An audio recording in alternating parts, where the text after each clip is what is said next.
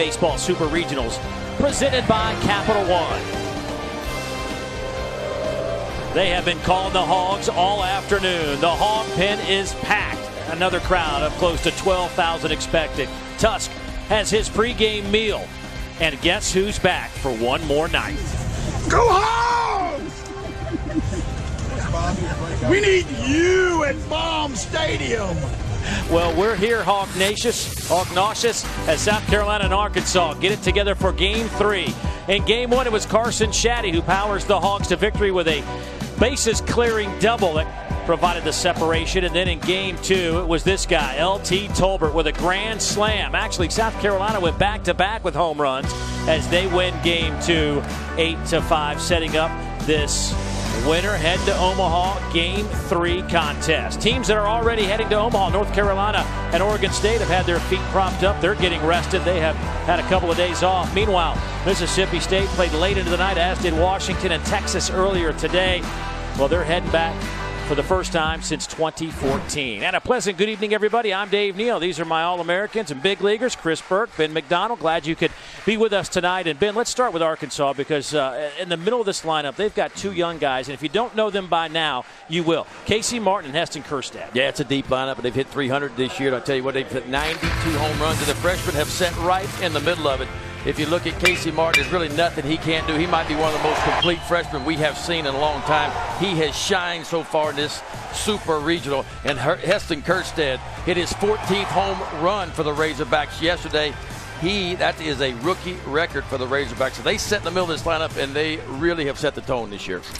Well, South Carolina's done something a lot of teams haven't been able to do, and that's win a couple of ball games here. Arkansas is 34-4 inside Baum Stadium. Two of those wins go to Mark Kingston's Gamecock club. Meanwhile, this South Carolina team, they have found some power in the middle of their lineup as well. And Berkey, let's talk about L.T. Tolbert and the impact he's had on this lineup. Yeah, he has feasted on Razorback pitching, has 3 homers and 10 RBIs against the Razorback this year, specifically 2 grand slams, one in the SEC tournament, one yesterday that blew the game wide open. He's homered in back-to-back games in this Super Regional, and he has become kind of the emotional leader for this club.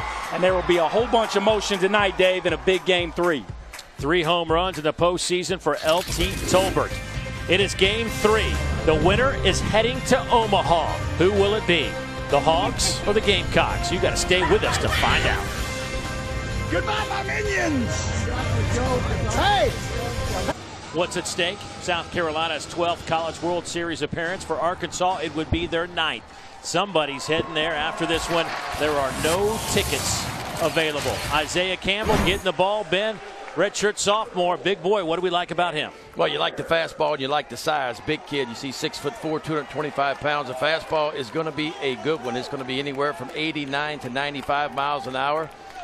Changeup is probably his best out pitch. He'll attack with a breaking ball as well, but I think the key for him tonight is strike one. When he's throwing strike one and putting hitters on defense right away, he's really good. And he'll face a lineup that is very confident tonight in South Carolina. Danny Blair getting the start, who has found some at-bats here late in the season. It was mainly a defensive replacement, but got hot in the regional in Greenville, North Carolina, over at East Carolina, and started Game 1 for South Carolina.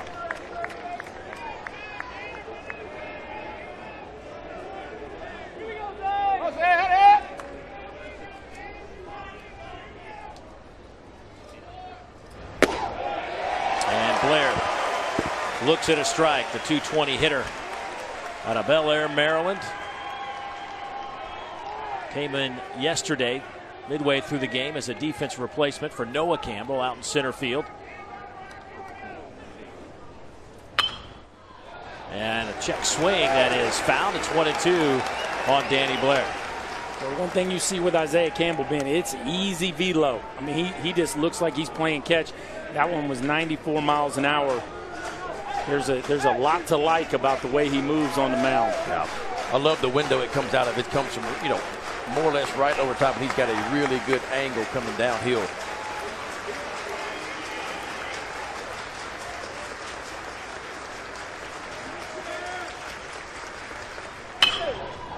Here's a chopper out to short. Biggers fields and throws, and that'll be one out.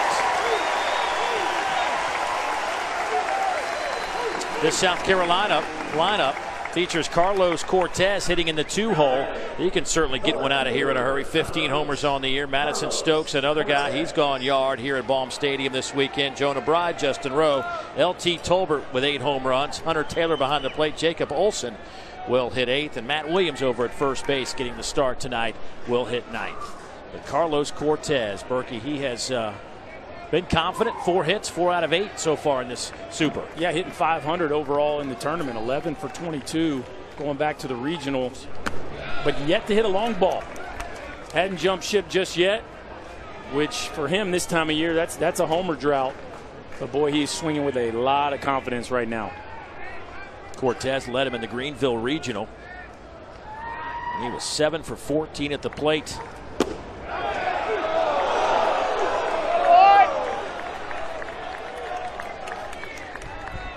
Cortez in the NCAA tournament with 11 hits. And against Arkansas this year, he's at .333, 7 for 21. That one misses inside. Gamecocks midway through the year didn't look like they were headed to postseason play, but boy, they got it rolling down the stretch. Lost 4 of their first 5 SEC series, finished up with 5 straight conference series wins. Lost a midweek game to Presbyterian. Had one of those team meetings where either you're on board or you probably should leave. And I think the guys decided they were going to stay and fight through this. Whatever was said worked. Yeah, they took their game room from them. Isn't that what we heard? Yeah. Got to pay a price, they right? Got punished. I got them going. Take away that Fortnite. That'll wake you up. Yeah. So Cortez draws the walk, and now Madison Stokes will step in. Stokes, the senior from right there in Columbia, South Carolina. What a senior season he's had. A 10th round pick by the Phillies, hitting .330 with 11 home runs, 44 runs batted in. He has found a nice little comfort zone in that DH spot.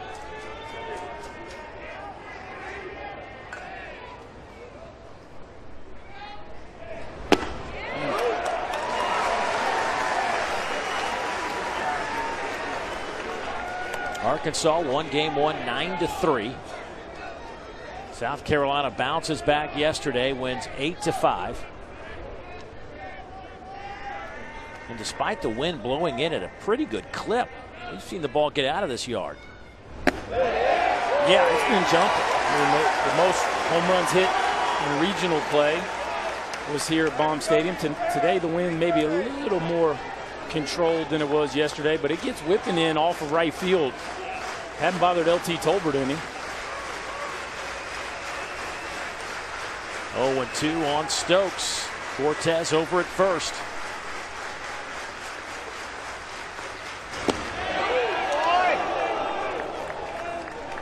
0-2 outside changeup. Now he will throw a cut fastball, and I don't know if that's what that was. It almost looked like a cut fastball, or he cut the changeup, one or the other. But I think it was back-to-back cuts. He'll throw a big overhand breaking ball too, a little more loop to it, but he'll shorten that breaking ball every now and then, just kind of cut it. And I think that's what that was, just kind of cut it off the outside corner.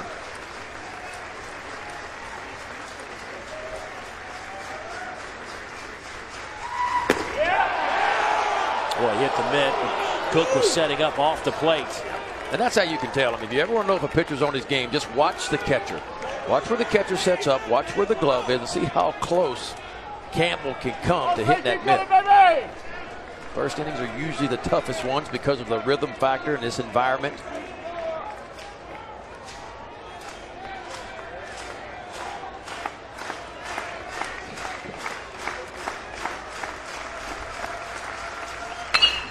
Lifted in the air to right field into that wind.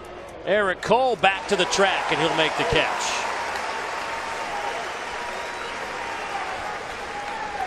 That ball was hit. Yep.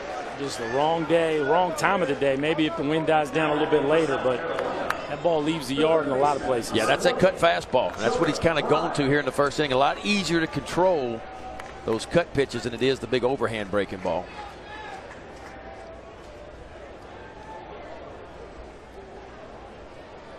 Jonah Bride, the senior. who was making his 186th consecutive start.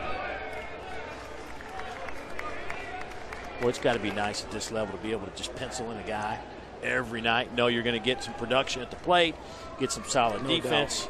Competitive at bats, mature approach, and yeah, the defense is always rock solid. 23rd round, drafted by the A's a few days ago.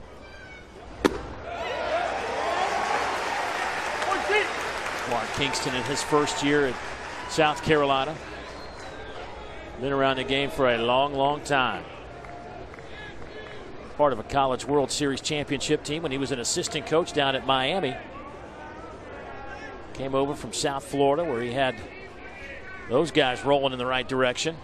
South Florida with another good year in 2018. So he left them some talent down in Tampa. Yeah, he's been everywhere. Assistant coach at Purdue, Tulane, Illinois State.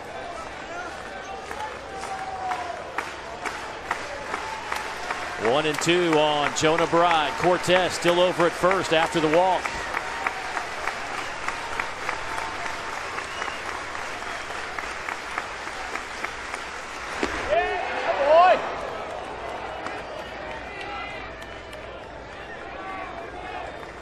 Berkey, you saw Campbell.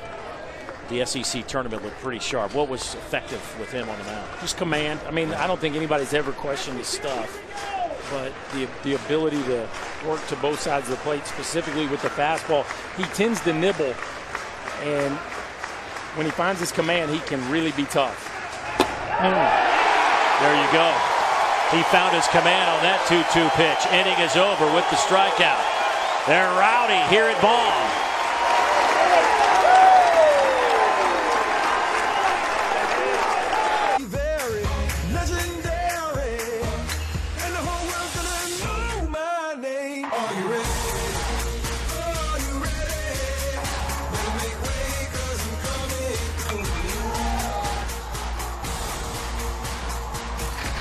South Carolina and Arkansas. Somebody's going to Omaha. Who will it be? Can Carmen Majinski lead the Gamecocks? The freshman from Hilton Head, South Carolina, getting the baseball tonight. And what an environment. Now, both these teams do play in big environments, big stages during the regular season at their respective parks. So Majinski probably used to this, but nonetheless, what does he have to do, Ben, to be successful? Well, they got a big fastball. You see, he's 90 to 94. Now, he throws a lot of two-seamers, a lot of sinkers. He likes to stay down in the zone, and when he's good, he's getting twice as many ground balls and he has fly balls. That's his thing, is being down in the zone. He's going to show you a breaking ball and a changeup as well. Arkansas's lineup is what we have seen throughout the weekend. Cole, Martin, Kerstad, Bonfield, Fletcher, Carson Shaddy having a great super regional. He has been the rock of this team throughout the season. Jared Gates, Grant Cook behind the plate, and Jax Biggers. 292 is your 9-hole hitter, and he is swinging it as well as anybody here. 92 miles an hour. First one in there for a strike to Cole.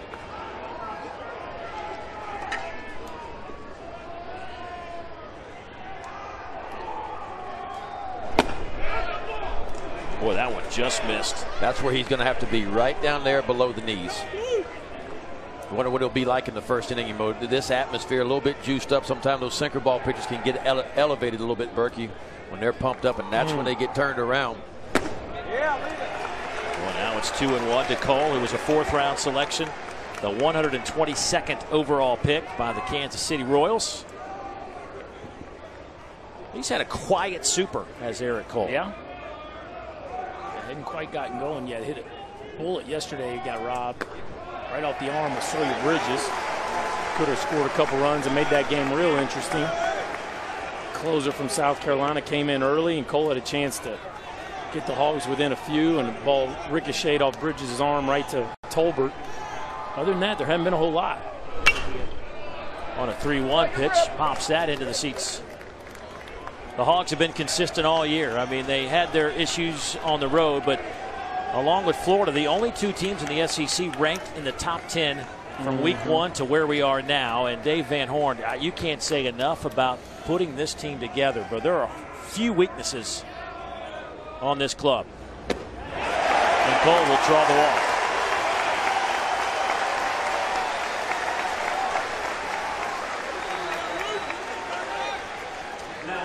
That's not the start you want as you run through the two most talented freshmen maybe in the country in Martin and Kerstad.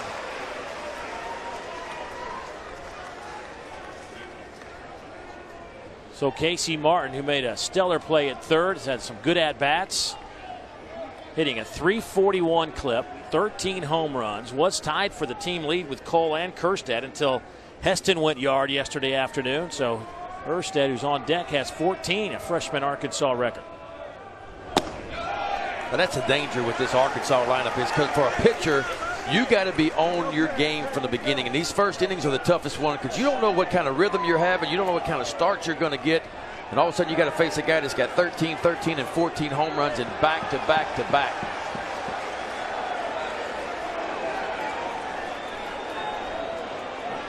I missed what Billy Hayes was upset about. Well, I think he actually went down to first base and asked Casey Mosier if Martin swung. He did the old appeared that way, like he pointed right there. I want to know where the pitch was. Yeah, he must have blinked on the pitch. There's a couple of pitches that we've seen already. Line just foul. Let's go back to that opening pitch of this at bat for Martin. Well, there was a couple to Cole that were awfully close as well. Here's a breaking ball that was down, but then he came out, like you said, was pointing to Moser on the swing, which didn't appear to be much there. So 1-1 on Casey Martin. You know, there's some guys that step in there and they just have that look, that something, as you like to say, presence. Well, and he's got it. Yeah, he does. He's got it. That is for sure. I'd say this is one of the liveliest bodies I've covered since calling college baseball. It's an explosive athlete, and he's defended this week. We've seen him run the bases. He bunted for a hit yesterday, and he hadn't hit the long ball yet, but 13 homers as a true freshman at 180 pounds. I mean, you talk about complete, and he is that's what really jumps. We've seen some freshmen hit homers, some can really run, some's pretty good on defense, but there's not a weak spot here. It is top to bottom. Neither one of these teams run much. South Carolina's 9th in the league in stolen bases in the SEC this year, and Arkansas was 12th. These guys are getting them on and trying to get them over by the big stick. Well, you're in scoring position when you get to first base for Arkansas. They could just have so much power. That'll drop in front of Cortez out and left. 2 on and nobody out. So elite hitter, elite barrel control, elite feel for his body as it moves through the rhythm of the swing. Watch him extend the barrel out the front part of the hitting zone. Release the top hand and extend the life of the barrel just enough to dump a breaking ball into left field. Those are high-level moves from a very young player. Sometimes you got to hit ugly. If you can't hit ugly, you probably aren't going to hit 300. It's not always going to be synced up. It's not always going to be on time. And the best of the best can hit even when things get a little out of sync.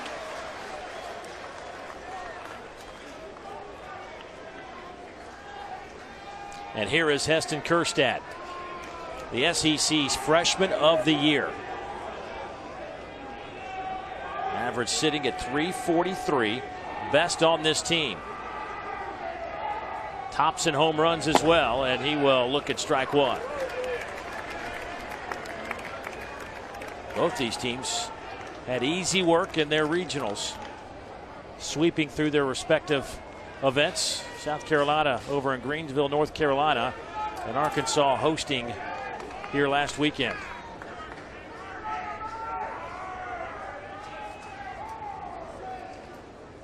That ball's touched, but hooking foul.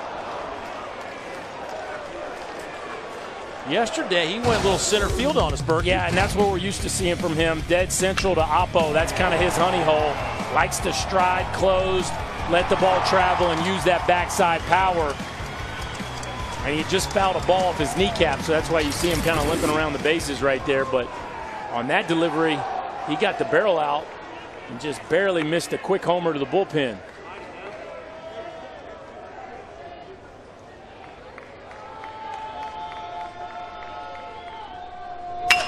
Ground ball out to Bride. Nobody's there to cover second, and then he throws it away.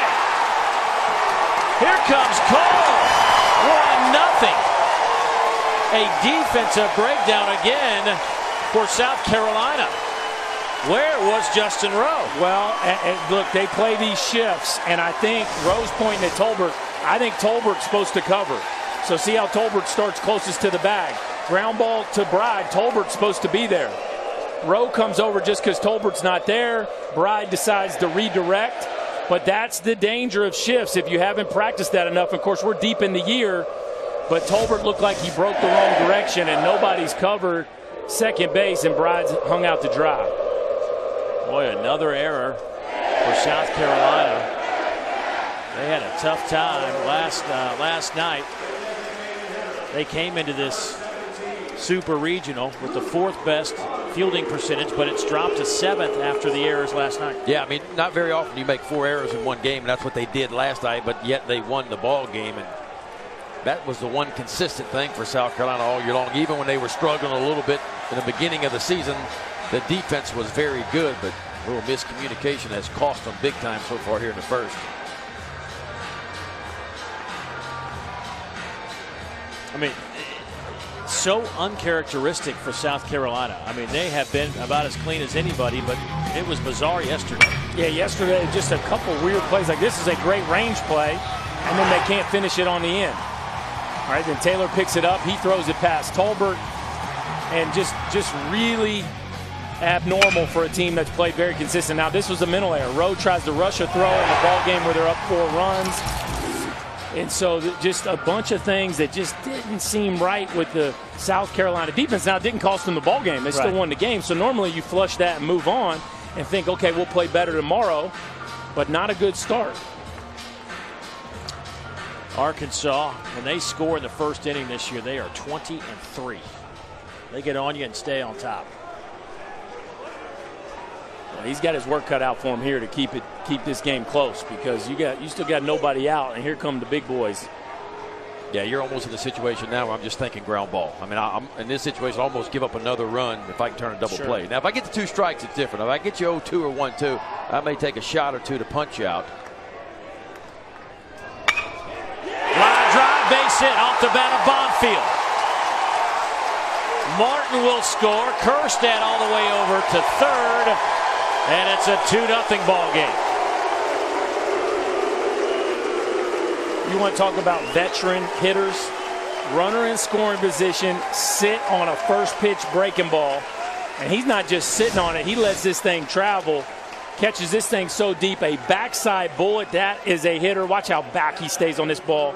Sitting on a breaking ball, rips it past Matt Williams. And the home crowd is fired up early here at Baum Stadium.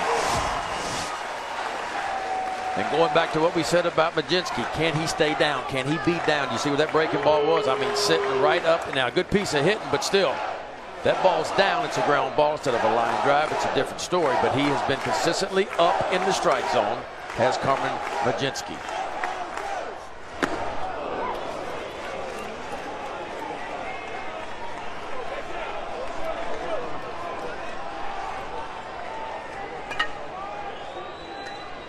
Dominic Fletcher, the sophomore, out in center field. Runners at the corners and still nobody out. Couple of arms already up. Demurius ran out there as well. There's Lawson. Parker Coyne ran out there. All hands on deck in a game 3 at a Super.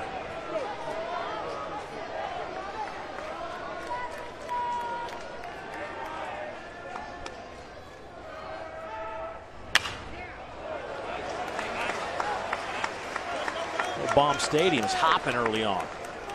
Yeah, a little late arriving crowd, but they here. We had the 3rd and 5th largest crowds the first 2 nights. Over 11,000 in both of them. Could set the all-time record tonight.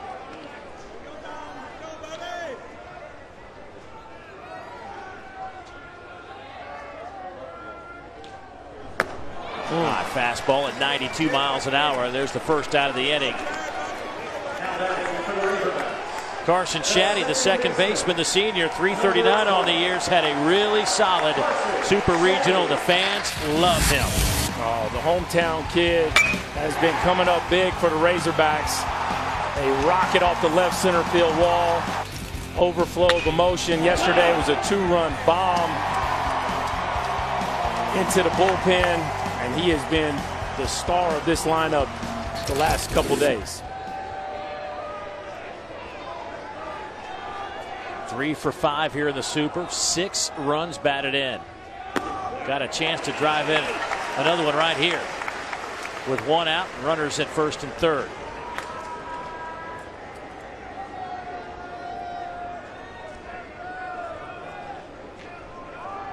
Shaddy, a 10th round selection by the Nationals.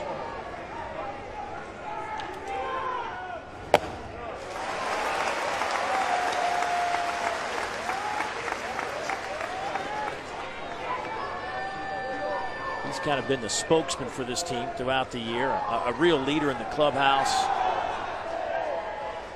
Just like the perfect guy you would want to be the face of a program as a senior. Yeah, what a luxury to have a kid like this back for his 5th year. That is deep to left. Way out of here. 3-run shot, Carson Shaddy.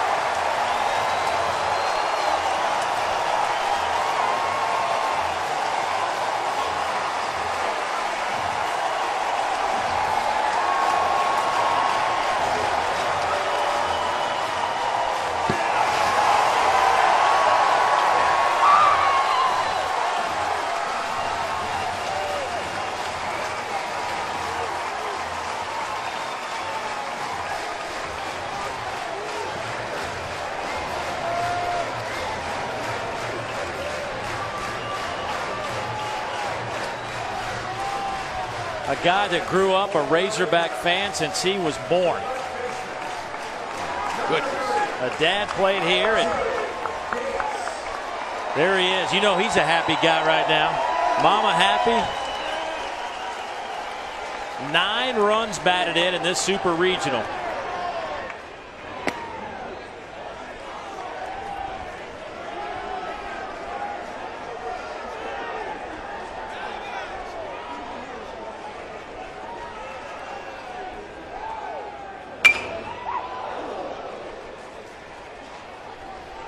Oh, we talked about being down. Got to be down in the strike zone, especially in the first inning. Look at this fastball. I mean, center cut, belt high, where most of them have been so far. And I mean, you couldn't ask for it better. I think that one landed in Bentonville.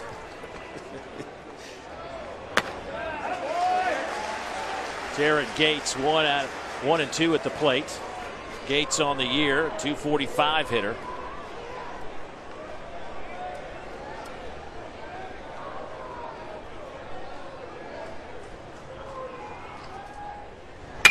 Ground ball out to second.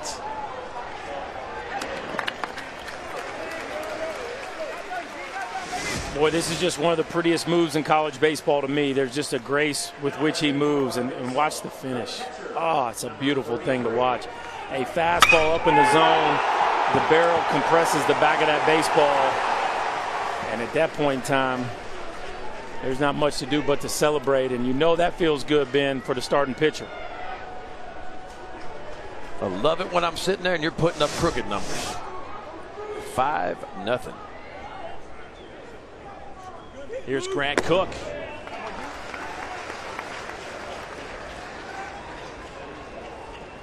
And what would this inning have looked like if they'd have turned that double play with Kerstad? Boy, it'd have been a totally different feel.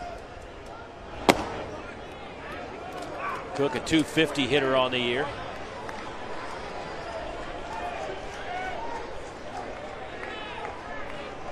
Having a tough time against South Carolina this year. Just 2-11 against the Gamecocks, 4 for 19. And he'll look at a strike there. It's 1-2.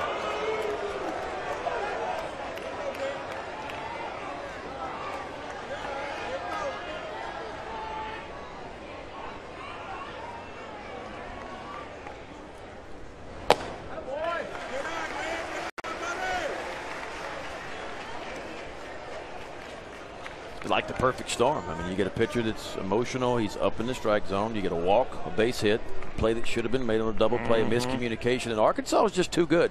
You cannot give them extra chances. One hops in front of Cortez, so Cook with the base hit with 2 outs.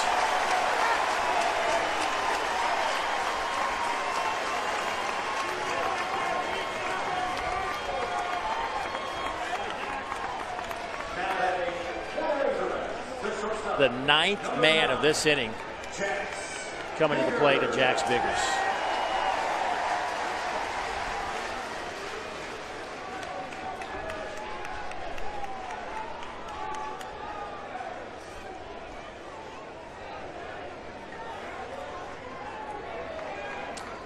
Biggers, the junior, has his average up to 292.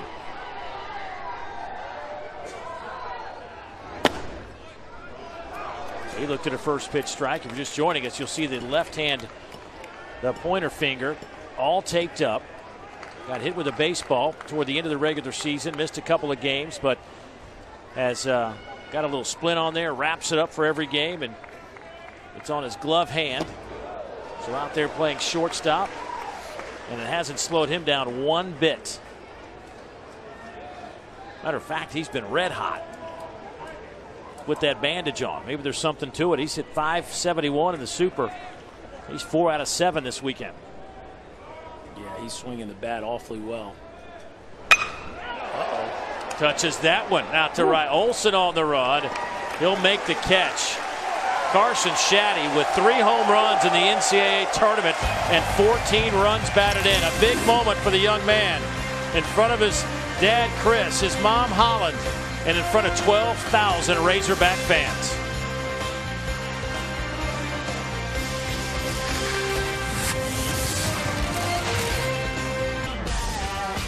It's all coming your way next week. College World Series, TD Ameritrade, Omaha, Nebraska. Who's going to get there? Of course, Florida and Auburn coming up in just a little bit. Game 3 there. Texas Tech out in front of Duke as we speak. And Texas advances. They win that series 2-1. And Texas' first appearance since 2014. Their 36th overall trip to the College World Series. That is clearly way out in front of everybody else in the country. Yeah. And David Pierce gets his first one. Cody Clemens just continues to impress. Cody Clemens just keeps hitting, and just hitting the long ones. Justin Rowe will step in, first man up for South Carolina, the number 5 hole hitter, followed by Tolbert and Taylor. Justin Rowe's having a great year. I mean, just a great year. Had an error yesterday, but made a heck of a play to get to the ball. But I don't think anybody saw this type of offensive season coming from a Justin Rowe.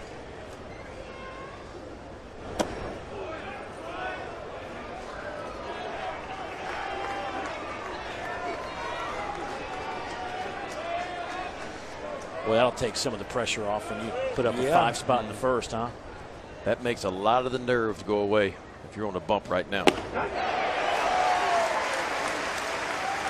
2-2 on Rowe. I will say this: if you're going to give up 5, you do it in the first, right? If you're South Carolina, you're sitting there going, well, we probably have to score 6 or 7 runs to win this game anyway, right? The last thing you want to do is give up 5 spot in the 7th or the 8th.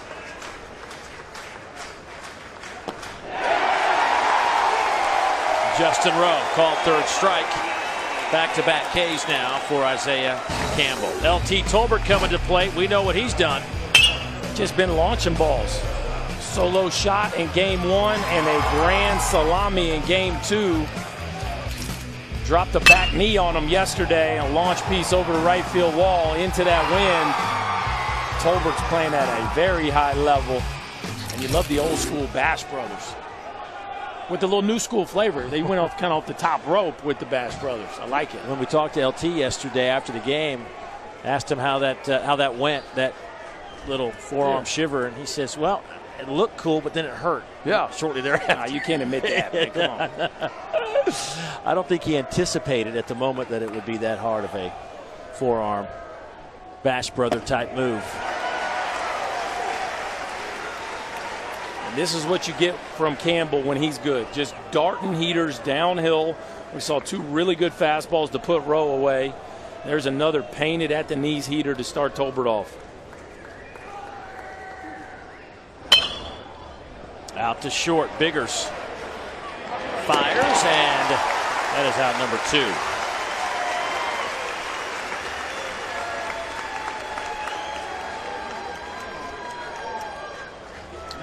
Well, that's a big out. Get Justin Rowe out. He was 8 of 19 against Arkansas this year.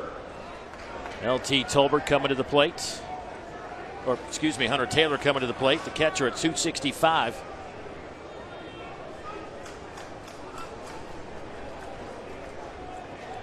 Nine homers, 34 runs batted in. He'll hit with 2 outs.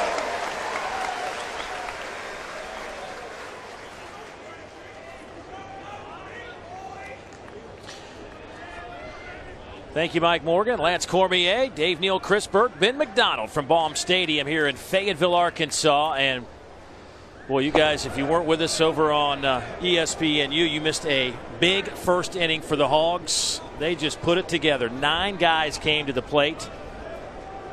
And it was Carson Shaddy with a 3-run home run. That was the big blow in that inning, as we are in the top of the 2nd in a Game 3 Super Regional. Game 1 went to Arkansas, 9-3. Game 2 went to South Carolina, 8-5.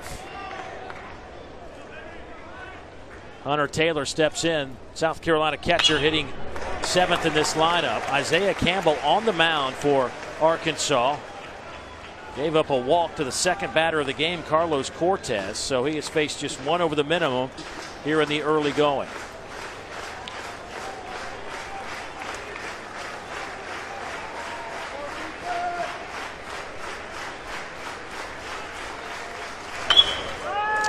To the right side, high in the air. Shaddy says he has it, and he does. 1.5 in the books here in Fayetteville. Those of you on ESPNU that have been watching, switch it over to the Deuce. We'll see you then after the break.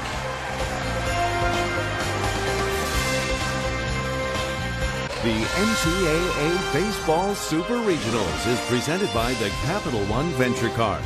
Earn unlimited double miles on every purchase every day. What's in your wallet? And in part by Heineken. Open your world. Enjoy responsibly. And Doritos. For the bold. Out in the Hog Pen.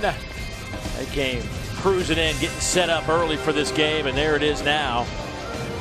Going to be close to 12,000 filling in to Baum Stadium today. Winner heading to the College World Series. Arkansas up 5-0 as we head to the bottom of the 2nd inning. Dave Neal and Chris Burke. Ben McDonald and this guy joins us now. Graham Lawson, the junior, transferred in from Spartanburg Methodist College, getting the baseball. 6'1" junior from Woodruff, South Carolina. Yeah, fastball's a pretty good one. Gonna be 89 to 93 with some really good arm side run. He likes to sink it down in the zone. You see the strikeouts versus the innings pitched. Pretty good strikeout to walk ratio as well. Already had a little bit of action. He was in yesterday in Game 2 of the Super Regional. And struggled. So we'll see if that's helped him. But he's getting the ball early. And he gets the top of the lineup as well, as 9 guys came to the plate for Arkansas in the first inning. Eric Cole walked, scored the first run of the game. Just 1 of 8 here in the Super Regional. And he'll foul that one out of play, 1-1.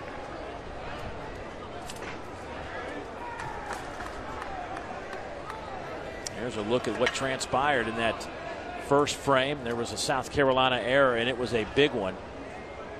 Burke, you've talked about this lineup. There aren't any really weak spots. Cook might be the weakest, a 250 hitter, but still, he comes up and smashes a base hit his first time. Yeah, and Biggers, again, if the wind's not blowing out, that ball's probably a double off the wall. So, yeah, you just have to be razor sharp. Cody Morris was able to navigate through it yesterday. But if you make some mistakes, they will make you pay. A school record, 93 home runs this year. And you've said it a few times, Dave. I mean, it's right out of the jump. Eric Cole, leadoff hitter, 13. Martin, second hitter, 13. Kerstead, 3-hitter, 14. Well, they are barreling it up today. Time to get an update. Let's head to the studio. Matt Schick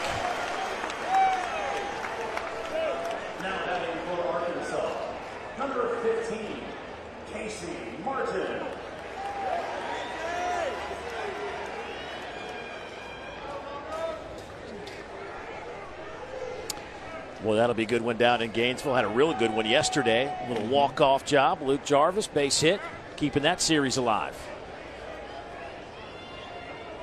Anytime it goes to a third game and you're playing Florida, you got to give the Gators advantage just because the number of arms they can throw at you. Well, that and the experience, too. Casey Martin. Cortez, long run, and that's caught by L.T. Tolbert.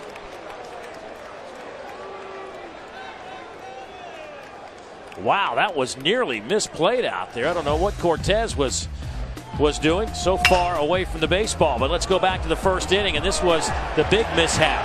What looked like a double play ends up being an error on Jonah Bride, and a run would score. And then with 2 on, Carson Shaddy does this, a no-doubter.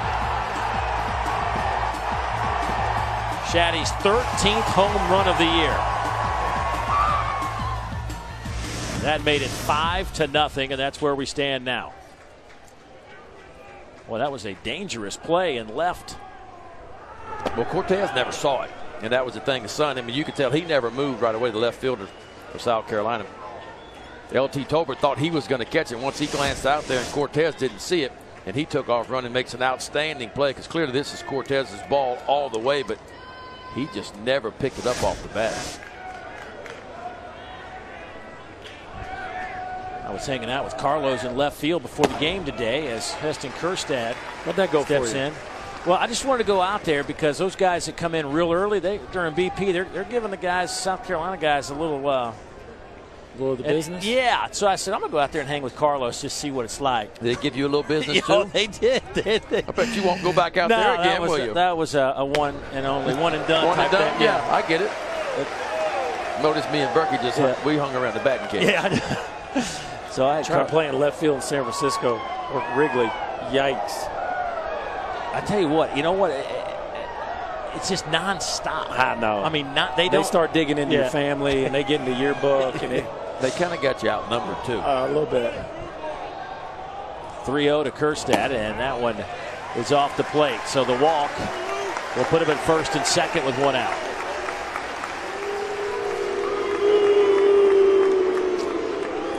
Noxious is back, front row, ready to go. Certainly he was front and center yesterday when there were some issues at home plate with the home team thinking the strike zone a little bit small. My man was fired up yesterday in game 2, giving the home plate umpire a bunch of business. What he says he's walking into the stadium? So long, my minions? Or yeah, he was talking to his minions. Well, he's must-see TV now. He used that pointer finger quite a bit yesterday. Here is Bonfield. He will swing and miss. There's Mike Morris, home plate umpire yesterday, and boy, he had a little bit of a smaller strike zone than what we're used to seeing. We had a lot of walks yesterday. Yes, we did. Only 2 for South Carolina. Amazing. Look at my man. He is comfortable. Goodness. No, that's a good look. Thank you. Thank you for that. Zoom in on that. Thank you. Oh, my.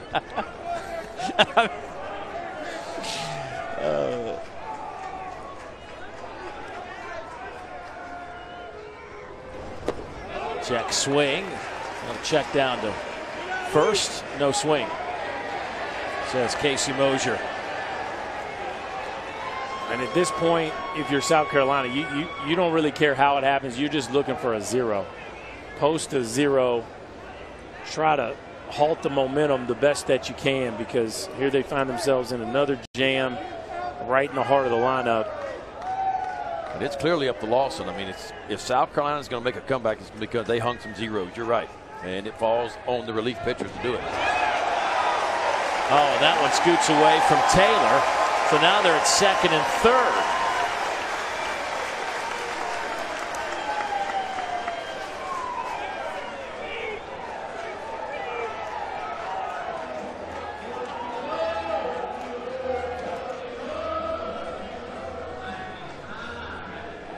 Lawson had his struggles yesterday. He only worked 2/3 of an inning.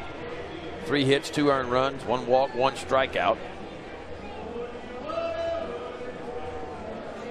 Boy, you saw Hunter Taylor back there. It is, I mean, folks, it has been a hot, hot day here in Fayetteville. And you see the fans in the stands, and certainly it's a little bit cooler than it was yesterday. We were up around, I don't know, 105, 106 degrees yesterday with a mid-afternoon start. Line out to right field. That may get 2 in. They'll hold up Kirstead at third base, but an RBI single makes it 6-0 off the bat of Luke Bonfield, his second RBI today.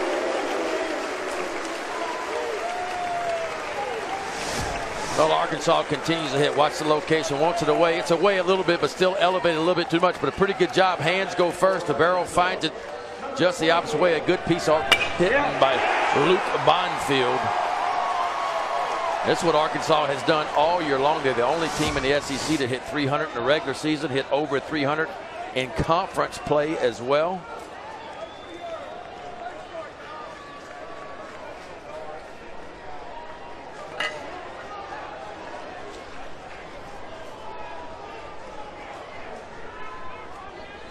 So that'll take us to Dominic Fletcher.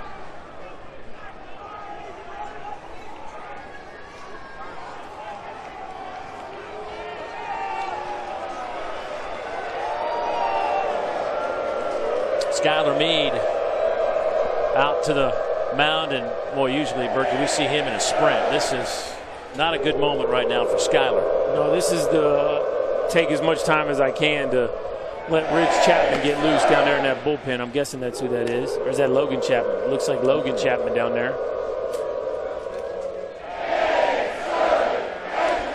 Hey, for more coverage of the Division I Baseball Super Regionals and interactive brackets, go to NCAA.com. I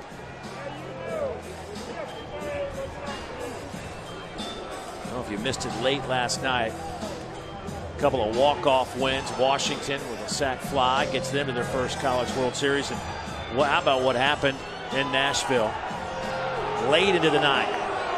And Mississippi State, never say die, Bulldogs. Never seen anything like it. I mean, that was one of the most, if not the most impressive Super Regional I've ever seen. I mean, it's just back and forth, walk-offs the first two. Two teams just throwing haymakers. Yeah.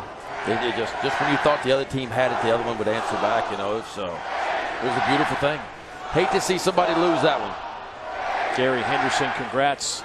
Taking over that team on an interim basis after the first weekend and leads them to the College World Series.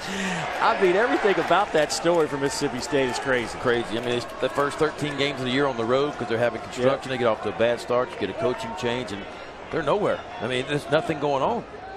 Then all of a sudden you look up, they're in the College World Series. Fletcher loops that one out to center. Long run. Catch made by Blair. What a job by Danny Blair. But that will be a sacrifice fly and an RBI.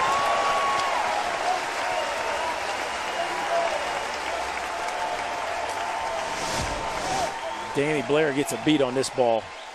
Just off the end of the bat and reads it perfectly right out of the jump. Does a nice job of getting below the baseball and keeping it off the turf. Let the tumble here at the end protect that shoulder. But the Razorbacks add another one. Now up 7-0 here in just the second inning. And the hometown hero right now, Carson Shaddy, steps to the plate. 4 for 6 in this Super Regional. What I like about this kid, he's kind of been through it all here with his career. You know, just go back 2 years ago. It's a team that won 7 games in conference play, Arkansas. They go 7-23. Missed postseason play. Only time Dave Van Horn's ever had a losing season in his career. Well, they backed it up last year. They go 45-19. They answer back. Really good in the SEC. And here they are with a shot now, just 1 win away from going to Omaha. So he's kind of seen the bottom part. Yep. And he is just a few innings away. He was on the Omaha team with Benintendi. That's right. Those boys. It's been full spectrum for him. Did not stop. Little check swing. Underhand toss. Lawson will step on the bag, but a couple of more runs come across for Arkansas. It's a 7-0 game after 2. Welcome back to the NCAA Baseball Super Regionals presented by Capital One Baum Stadium here in Fayetteville, Arkansas, where home team looking good right now. 7-0. Carson Shaddy, a big star in this one, but some other stars from the Supers. Berkey, you and I in awe today when we were watching this one. Cody Clemens is putting on a show. He is, and Tennessee Tech kept pitching to him. Today he decided to go oppo. It was just an incredible display, really, the entire season. If you look at the home runs he's hit, there haven't been many cheap ones in the bunch. And now second in the country in that statistic. Some names to keep an eye on as we head to Omaha. And there is a guy that certainly would love to take that trip, Carson Shaddy. Jacob Olson, first man in for the Gamecocks. Olson, the junior out of Monroe, Georgia. He's hitting 8th in this lineup, a .229 hitter out in right field. Does have 10 home runs and 34 runs batted in.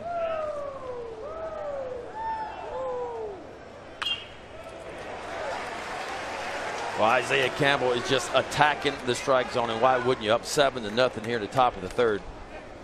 He's putting South Carolina on the defense right away. The fastball's been outstanding. Command of it. He's been down at the bottom of the knees. A couple of different breaking balls. Hadn't really seen a changeup yet from him, and always nice to go through that lineup one time and maybe save a pitch for the second time through. He went around. Another strikeout for Campbell, his third of the game. Well, what set this up was the pitch before. So you get a fastball right on the outside corner where you back that up with a hard, tight slider. Starts in the same spot, but it just kind of dives right off the outside part. And Jacob Olson cannot hold his swing. Can't do it much better than that.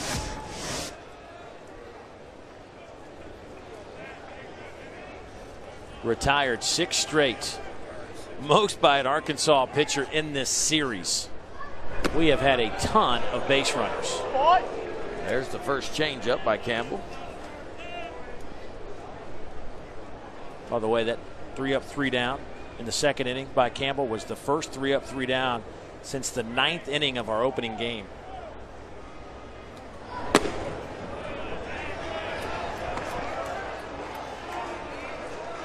But you're used to that at this point, right, Dave? Yeah. You didn't have, would you have two the whole regional?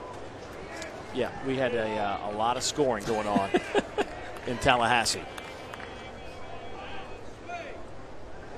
Ground ball.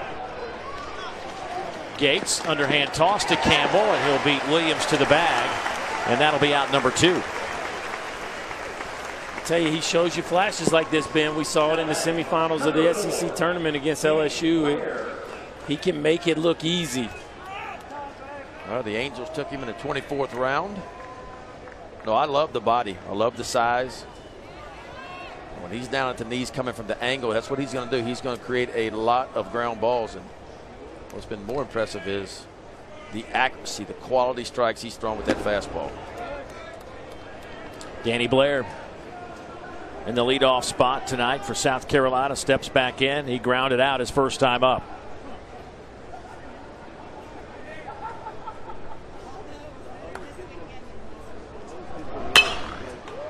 And that may drop in, and it will.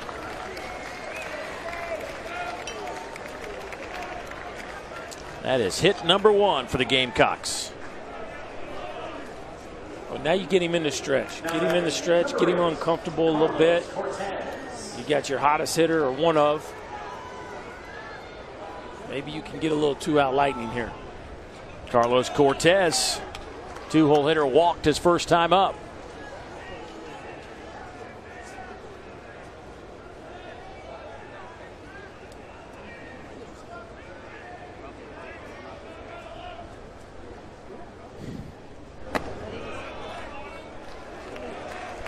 Cortez with 15 home runs this year. 4 hits in this Super.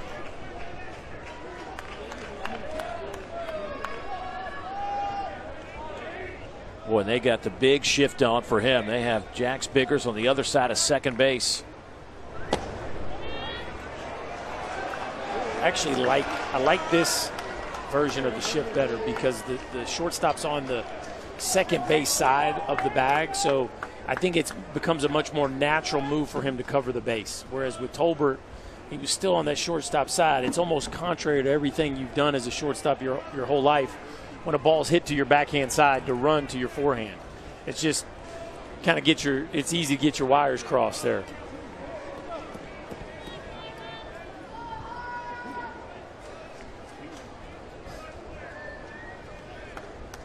Want to be careful here on 2-0 for sure. And that one misses low. It's now 3-0. Madison Stokes on deck. You know he'd love to hit with 2 on.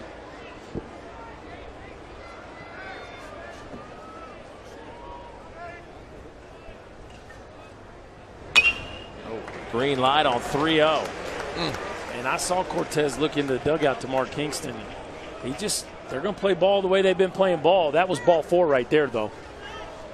If you trust anybody to hit 3-0 right now, it'd be Cortez or Tolbert, but cost himself a chance at a free one right there.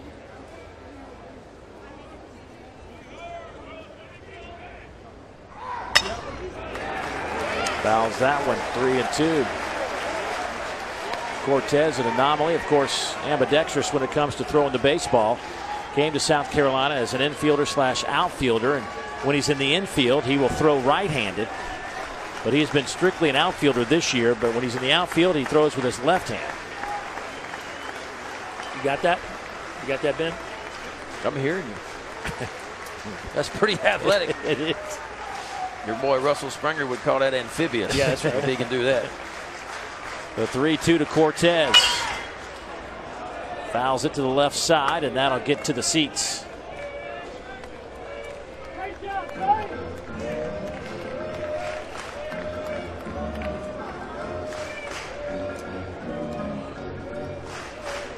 Just watching Cortez, he almost doesn't seem conventional left-hand hitter. Like he handles the ball up. You know, a lot of lefties like it kind of down and in, middle in. They can just drop the head on it. But I see him get to a lot of balls kind of up out over the plate with ease. It's a pretty flat path through the zone.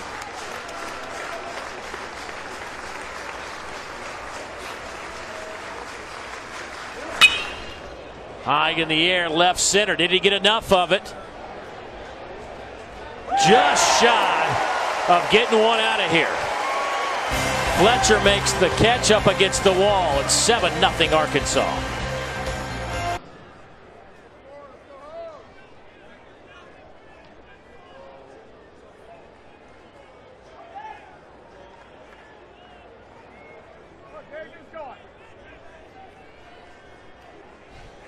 Thank you, Matt. Having a good time in that Arkansas dugout, especially when you're up 7-0. I hope somebody hits a tater. Is that what that was about? Makes sense. Just guessing. You don't know these days. That was quick on your part. Not sure what that was, though. Here is Jared Gates. Is that Wilson? Yeah, that's Wilson. Yeah. Wilson makes an appearance. Who knew Wilson was an Arkansas fan? Graham Lawson working into his second inning. Jared Gates 0 for 1. That ball's hit pretty hard, but right to Jacob Olsen. Out number 1.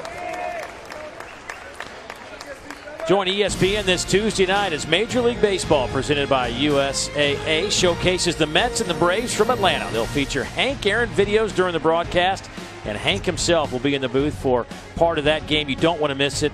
Not a lot of public appearances for Hammer and Hank, so it should be a lot of fun from Atlanta. Coverage starts at 7:30 Eastern on ESPN, also streaming live on the ESPN app. I know I'll be dialed up. That was and is my favorite player of all time. Is that right? Hammer and Hank. Gosh, he was something else. He's all class, too.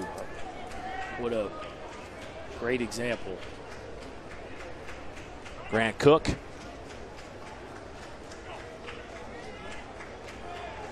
Six hits for Arkansas. 7 runs have come across. 5 in the first, 2 in the second.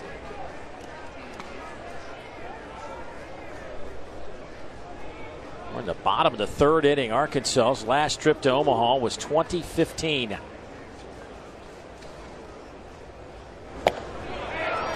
Called strike 3. Good pitch from Lawson. 2 down.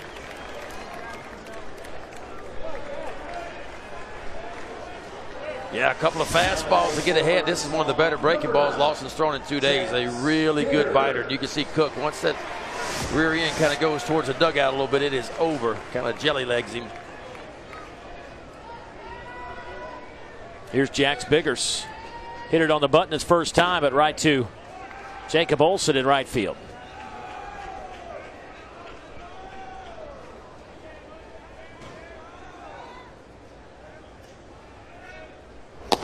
Yes, he did. Oh. Now they love him. They didn't love him yesterday because he had a hard time getting that right hand up. He don't like calling strikes. I would have liked to see the reaction there if he didn't call that a strike. Again, Biggers hits it on the button. But Jacob Olson there to make the catch. First time since the first inning of Game 1, Arkansas did not have a base runner. 3, 4, and 5 coming up for the Gamecocks. As we move to the top of the 4th inning in a 7-0 game. Guys, we were just talking about Isaiah Campbell and the fact that, you know, he is a guy that was picked up in the draft, not highly drafted, but a big guy that shows a lot of promise as that one is slicing toward the seats. And certainly when you can get a guy of his stature at the 24th round, 721st pick in the draft. I mean, first two questions. Do you, if you're him at 24, do you stay in Arkansas? Do you go? But I mean, it's almost a steal if he decides to go, right? I think it is a steal. I mean, it's an easy low 90s fastball. Look how smooth he just delivers. I mean, it's nice and smooth. It comes out of the hand easy. And yeah, I mean, it's a big decision for him. You know, remember, he didn't get to pitch a whole lot last year. Had a minor elbow issue, a few bone spurs removed, nothing serious. So really not a lot of experience, but I tell you what, I like the body. I think the breaking stuff, you know, to get to the next level and be consistent, it's got to get a little bit better, and I think it will. But he certainly projects out as a plus arm for sure, probably 3 years down the road. Fletcher makes the catch in center on Stokes, and it just begs the question. I mean, obviously you think about the college game and where it is and being in this environment. You come back, you get to be a main cog in this Arkansas rotation. A lot to think about for him. Yeah, he's got a couple years of eligibility left. So you wonder, did he slide because of signability issues? But I'm not a pro scout, but that ain't no 24th rounder. I'm going to tell you that right now. Well, and that's what happens a lot now. We see where guys are drafted, but that's not saying what their talent level is because you don't know what their number is. That's the difference now with the draft is all these draft-eligible sophomores and juniors, they put a number on themselves, you know, and if they get that number, then they normally leave. But if they don't get that number, you see them fall way down in the draft. Somebody just kind of gives them a courtesy draft, and I think that's probably what happened with him. Here's Jonah Bride. 1-1. On the Gamecock third baseman.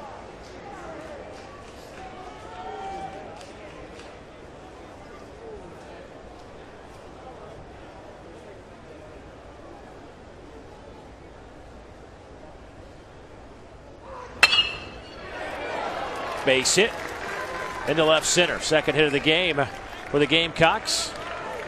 And Jonah Bride is on with 1 out.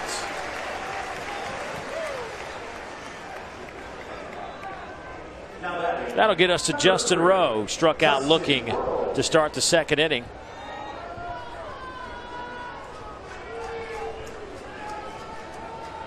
Talking about Justin and the kind of year he has had. Came in 349 on the year. 3 for 8 in this Super Regional versus Arkansas. Is now 8 out of 20 at the plate.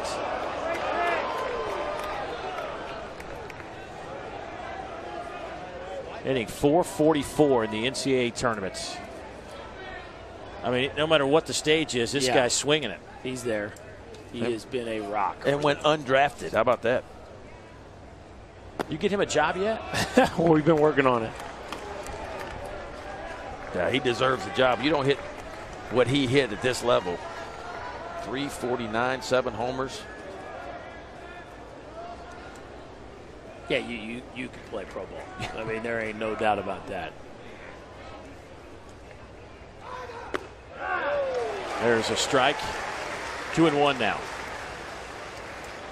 Jonathan India put one on the board early for the Gators. 1-0 Gators early on. You need your stars to show up in the big games. Certainly has happened so far for the Razorbacks. Shaddy and Bonfield driving in runs. That ball's hit pretty well. Left center, long run for Kerstad and Fletcher, and Kerstad can't make a play. Jonah Bride trying to get to third. Here's the throw, and he'll slide in safely. Nobody wanted Justin Rowe. I tell you what, that ball smoked, and Kerstad, who we've noticed can really run in left field, closed on this ball, Ben. He got to where he had a chance to make this play, as we see Rowe do a nice job of staying behind the ball and getting the barrel out in front. And Kerstad does everything but finish it off, and we know this time of day, boy, it is a nasty sun out in left field. I was impressed with the range that even got him to the ball, but a missed opportunity to not finish the play. Yeah, he got a wonderful jump on that ball. I thought it was going to get down, and he easily closed on it and almost overran it to some degree. Well, that's what the guys are looking at on the left side of the field, as LT Tolbert will stand in with 2 on.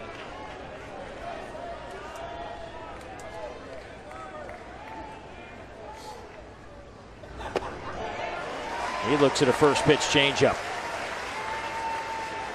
3 for 9, couple of home runs in the Super Regional. One of those a grand slam.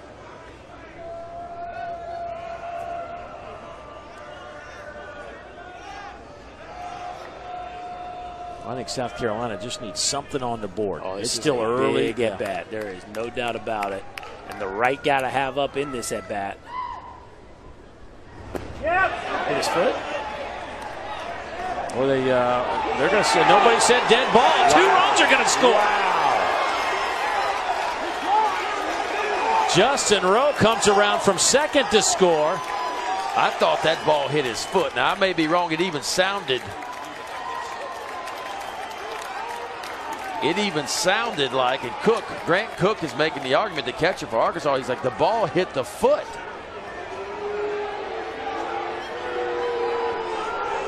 Because Grant Cook sold it well if he did, because he never even moved to go get the baseball. That's right. Well, we have a chance to look at the replay, but this is not a reviewable play. It looked like Billy Hayes came out pointing, Ben. Well, the question I got, did he swing at it? Because if he swung at it, it can hit him anyway, right? Yes, but... And so the ball would then be live. I don't know. What is Billy Hayes? Keep it running. Billy Hayes comes out and starts pointing. Is he pointing at the ball hit the dirt? And I'll tell you what. It looks like it hits the back of his foot, but Tolbert doesn't budge. Yep. Third base umpire is saying he went. Third base umpire is saying he went, so the ball's live anyway. That's what I'm saying. Right. So it's the right call anyway, because if he swung at it and the third base umpire said he swung at it, then you play it live, don't you? Right. Now the umpires will get together and discuss this. Again, there is replay in the Super Regionals, but a little different for those of you that followed SEC baseball, where there were some experimental plays that were being reviewed. The system is set up a little differently in the Supers, where there is a control center that will have a couple of umpires that will look at the replays. They will relay their decision to our umpires here in Fayetteville, but that is not a reviewable play under this current system, better known as permanent reviewable plays. So it just has to be a discussion by our group of 4 there with the NCAA hats. Well, I don't think anybody's going to overturn the hit by pitch. And like Ben's saying, he looked like he swung. Third base umpire Mike Morris said he swung, so then the ball would be live. Let me ask this question, though. It's a scoring play. And all scoring plays at home plate, inclusive of collisions, can be reviewed. So I'm just would this fall under that, or is that all about tag plays or force plays at the plate? They're going to score them. Now I'm kind of reaching. Yeah. No, I hear you.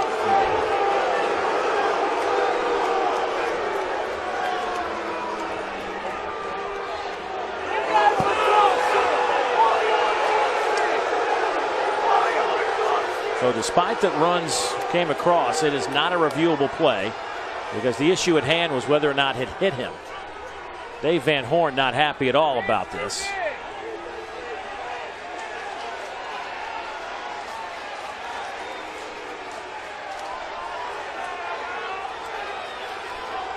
You know Obnoxious is not happy. Obnoxious is not happy. He's got something for the umpires always.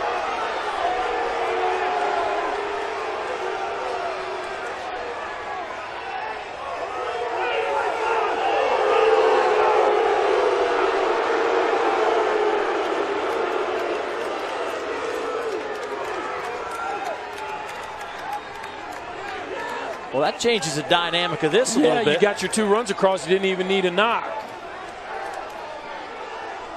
And I just, like you said, Ben, if he swung, it doesn't matter. That we really got no confirmation on what exactly they called. Did they put a strike on the board? They put a strike on the scoreboard. Okay, so they are saying he swung. Okay. There he goes again. There's that man again. So they're calling it a strike. 0-2 on LT Tolbert.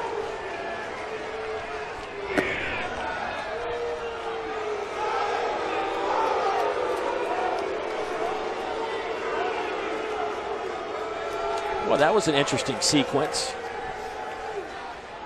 Hey, if you're South Carolina, you'll take him any way you can get him right now.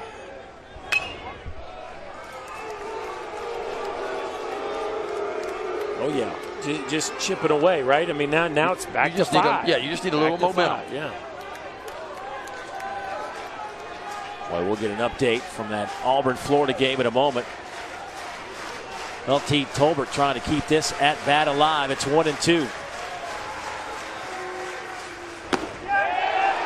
Did he go? No swing.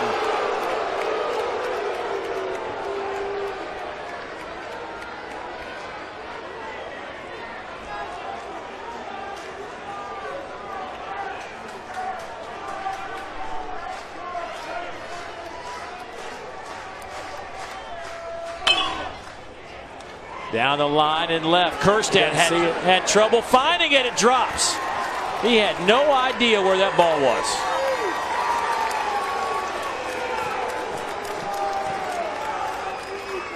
So that's the last 2 doubles for South Carolina, both influenced by the sun. Kirstead never sees it initially. Biggers gets a great jump, but it's way too far for him to get there by the time Kirstead picks it up. I don't know if he'd have got there anyway, Ben. That ball is right on the paint, just inside the foul line. Yeah, South Carolina got some things going in their favor in this inning. Yeah, this one you got to calm your starting pitcher down, because really he could be out of the inning with a 0 right now. You know, plays made, a sliding play out toward left center field, but the sun has certainly been a big factor in his comeback so far for South Carolina. Let's get a quick update. Head to the studio. Matt, what's going on?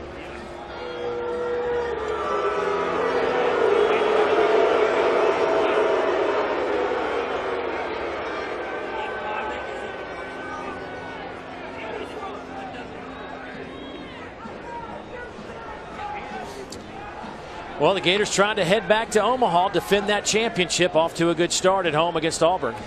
Number 20 for Jonathan India. The Gators have been just about unbeatable in the Super Regionals. Auburn trying to get to Omaha for the first time since 1997, where Tim Hudson led them there.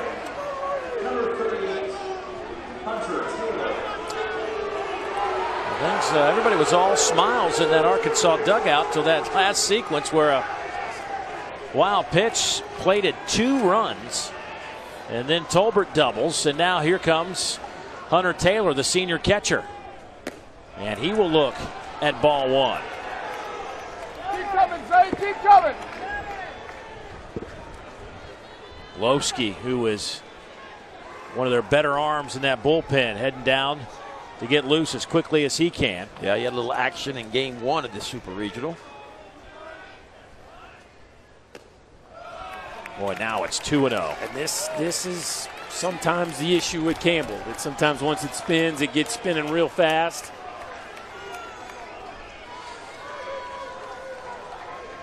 Taylor on the year, 9 home runs, 34 runs batted in.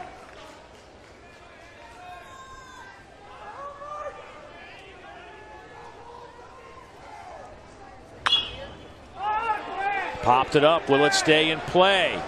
Cook throws the mask away, but it drops a few rows back. 20 pitches this inning now for Isaiah Campbell. He is up to 66 here in the top of the 4th. Yeah, a lot of his inconsistencies come out of the stretch, if you notice. When he stays in the windup, it just seems to all gather and catch up when the fastball's down. And it's like he can sync it up better. A lot of guys was a little bit like that, too. You put him in the stretch a little bit and things aren't quite the same. All of a sudden, the fastball begins to get a little elevated.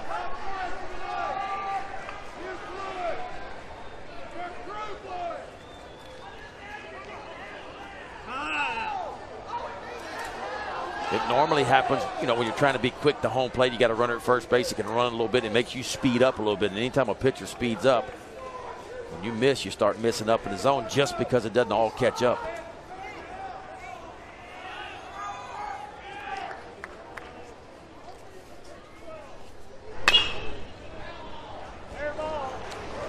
Foul ball. We'll do it again. 2-2.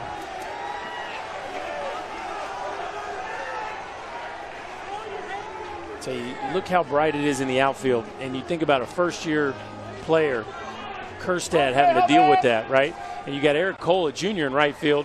He doesn't even need sunglasses on. Sometimes you wonder, the wind blows out to left, the wind blows into right. It almost seems like you could flip-flop the two of them. Yeah. Maybe give Kerstad a little bit of a break. Man, that is a tough assignment to ask a freshman to play in those conditions. 2-2 on Taylor. Yes, he went. Strikeout. Well, Isaiah Campbell makes a big pitch when he needs to. A couple of fastballs to get back in the count, and watch this slider. This is the one he's going to. This is the breaking ball. The hard, tight slider starts on the outside corner, and it disappears right there at the end. And Hunter Taylor could not hold his swing. Second out of the inning, and that'll get us to Jacob Olson, the right fielder who's got some pop in the bat. Obnoxious is in fine form tonight. I thought he was solid yesterday. Yeah, well, I think he saw his highlights, and so right. he's raising up. His game. Yep. Had a camera following him around, pregame tailgate stuff. By the way, Yeah. it looked like a football tailgate out here today. Yeah, they know how to do it here.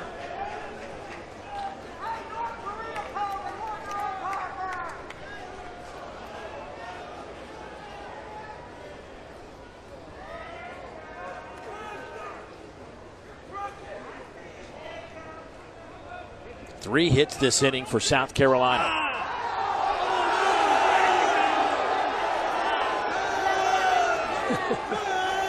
He's got some buddies with him today. He got the crew.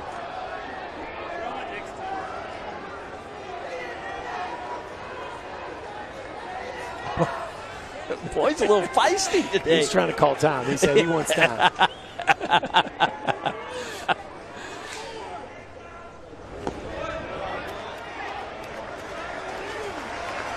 Cook behind the plate doing his job. Yeah, one of the best defenders in the country. That's why the Pittsburgh Pirates drafted him in the 5th round.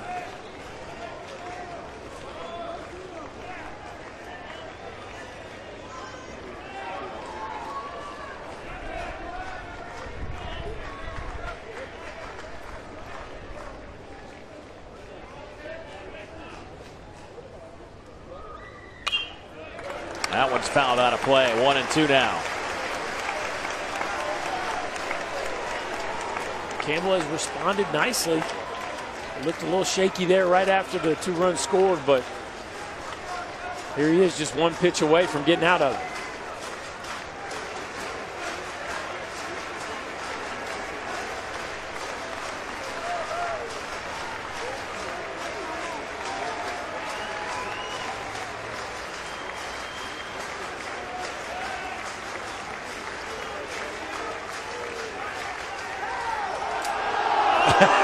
You knew that was coming.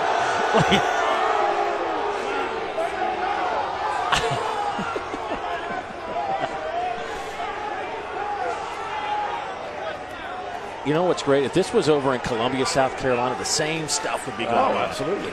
There'd be 9,000 on hand doing the same things.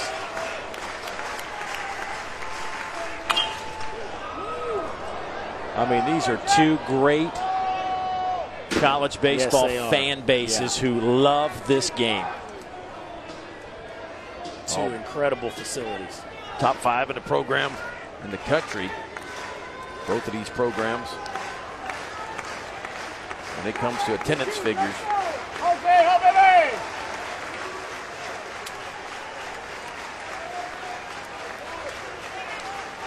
These teams meeting for the 7th time this year.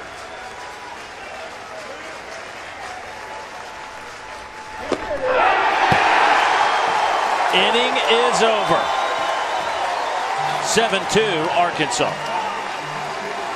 The Gamecocks inching their way back in there. The wild pitch leads to a couple runs. And you know the home crowd doesn't like it. Hog Noxious, he is none too pleased. You see Dave Van Horn just kind of calming his bunch, saying, hey, we're okay. We're still up 5. And Eric Cole coming to the plate for the 3rd time this game. The leadoff man, and then Casey Martin and Heston Kjerstad. Boy, during the inning, these fans were all over our umpires.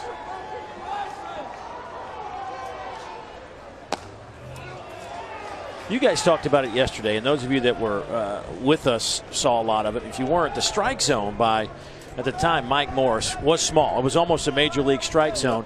But you guys commented a couple times saying that he was consistent with it throughout. Now, you may have thought it was a strike, but that ball slides through Matt Williams. And there goes Cole. He'll wind up with a double. His 2nd hit tonight.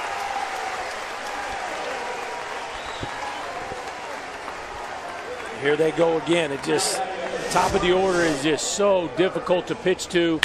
Fastball down and in. Cole turns on it, and he can really run.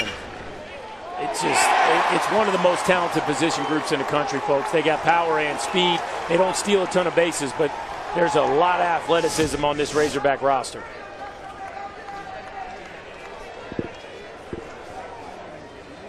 Well, we knew it was only a matter of time before Cole got it going. He was struggling here in this super, but now he's reached base 3 times, including 2 hits. And now Casey Martin will get the free pass as he takes one in the shoulder. Boy, just when South Carolina makes a little bit of noise, they get a little bit of momentum. They put up 2 in the top of the 4th inning. All of a sudden, you get a leadoff double, a hit by pitch, and here come the Hogs again.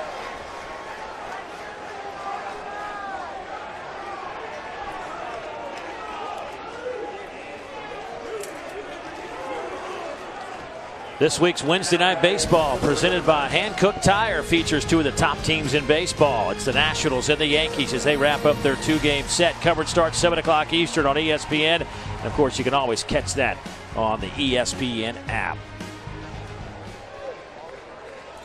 Logan Chapman. He's been throwing now for a couple of innings. Down in that bullpen. That's Graham Lawson. Will await Skylar Meade, and usually when we see this type of delay, it means there's a pitching change on the horizon.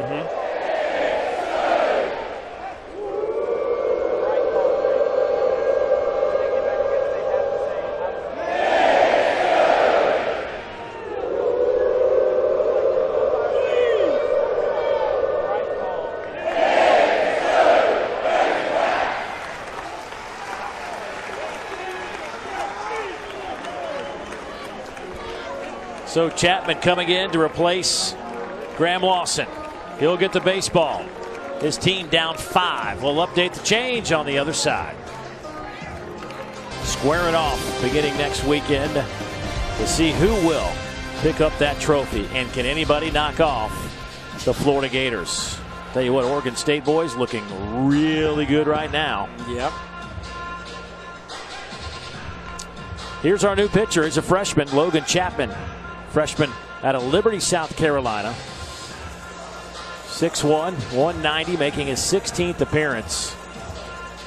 Some control issues, but his stuff can be lively. No, his fastball's a good one. It's up to 94. You may even see a 95 at him, but he'll sit in the low 90s and love the strikeouts per innings pitched. for Chapman. This will be his third appearance against Arkansas, and giving up 10 hits and 5 1/3 and 8 runs. Yeah, he was the #1 guy for a while. Not because he was their best, right, but they were throwing him #1. It started right here when they played Arkansas early in the season, and they kind of rode that out just because they beat Arkansas and they were having some success. But it's been a struggle here of late for him. Heston Kjerstad with 2 on.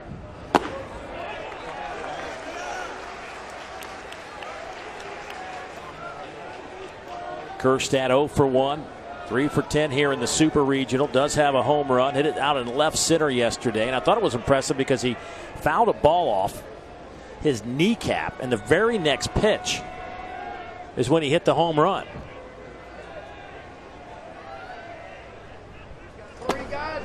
Berkey, I think you said dude points. Oh yeah, that's right dude there. points Yeah. now. You wear one off the kneecap and then go left central.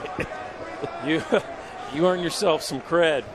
Make that knee feel a little bit better, although he was still limping a little bit getting around second base. He had a little hitch in the giddy up.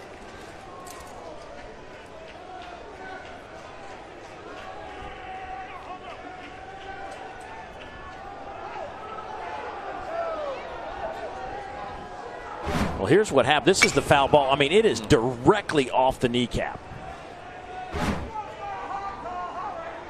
And he hopped around for a few seconds, got back in there, and then boom. Yeah, I was impressed initially that he didn't go down, because that's usually the ball that'll take your feet right out from under you. And then he went launch piece, and I thought, well, he's just gone to a whole new level of dude. This is an impressive young man, just a freshman. Already looks like a big leaguer. Yeah, those are the kind of bodies you normally don't see show up on campus. A little bit of a late bloomer.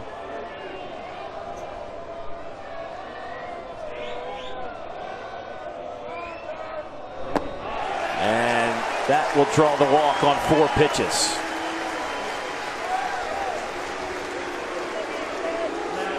So now they are loaded.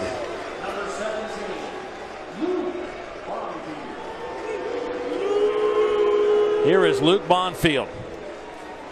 Couple of singles his first 2 times to the plate. Picked up RBIs in both of those sequences.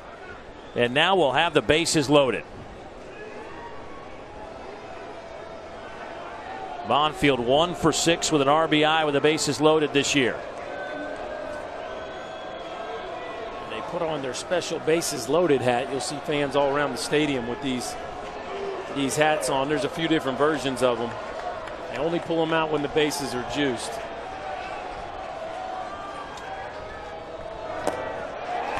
Did they pull him out when LT Tolbert went yard yesterday? Only for the home boys. Look at our base runners. Eric Cole, who doubled, stands at third. Casey Martin was hit by a pitch, and Kjerstad walked a moment ago.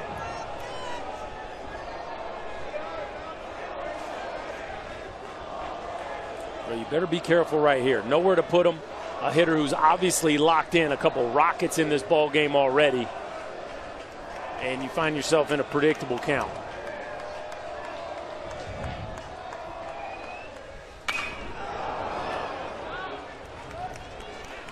.92 miles an hour and fouled out of play.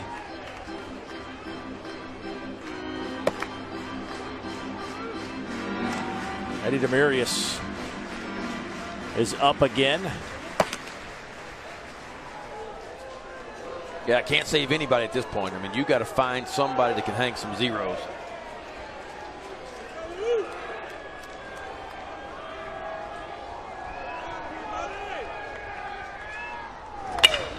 A little late on that fastball. 93 miles an hour. We talked about Justin Rowe not having a job in professional baseball. It's pretty hard to believe Luke Bonfield can have the career he's had here for Dave Van Horn, hit 4th in this lineup, because he's a professional hitter. Now, there's some question marks on where he plays in the field, but man, this is one polished hitter. There's a reason why Dave Van Horn trusts him in the cleanup spot. You can see it already in this ball game. A couple really big knocks. Got a chance to really impact the game here. That one's up and away, 2-2. Really does a nice job of letting the ball travel. You almost never see him out in front or antsy.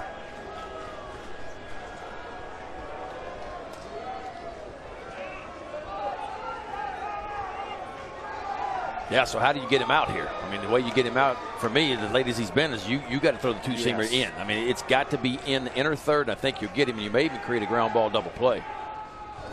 Going low and away, and Taylor has to make a nice play behind the dish. Okay, when you see a guy like that late, he's late on a 1-0 heater, he's late on a 2-1 heater. 2 backside hits already. 2 backside hits already. It tells you one thing. I mean, he likes to see it deep. Yeah. How do you offset that? Well, good fastball inside. And you see him, he's not even really budging at the breaking balls. Well, does he get the heater right here on 3-2? I mean, he should. But it's got to be in, I think, because he may have sped the bat up just enough. You throw him away, and he may hit another rocket right down the right field line. That was 93, and there he was trying to get it down that right field line, Ben. So Chapman's got plenty of arm. He has got plenty of arm to come inside. The question is he comfortable throwing a strike there?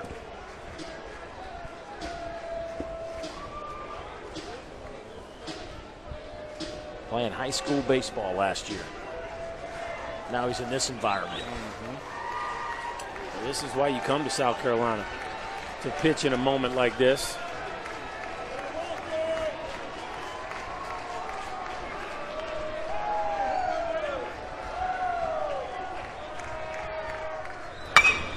Trying to go inside. That's out to center field. Blair will make the catch shy of the track, but that'll be good enough to get a run home, and Eric Cole will make it 8-2 Arkansas. Let's get a Tiger and Gator update. Let's go to Matt Schick.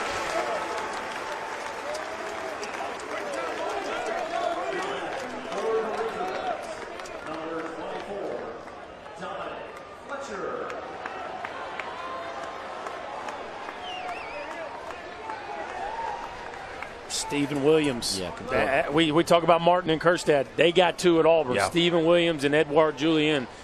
And just two monster freshmen. And everybody has slept on that Auburn offense all year long. And we talk a lot about, Kentucky's offense and Arkansas's offense. Of course, Florida's offense is everything so. But the #1 offense in the SEC when it comes to scoring runs per game, the Auburn Tigers.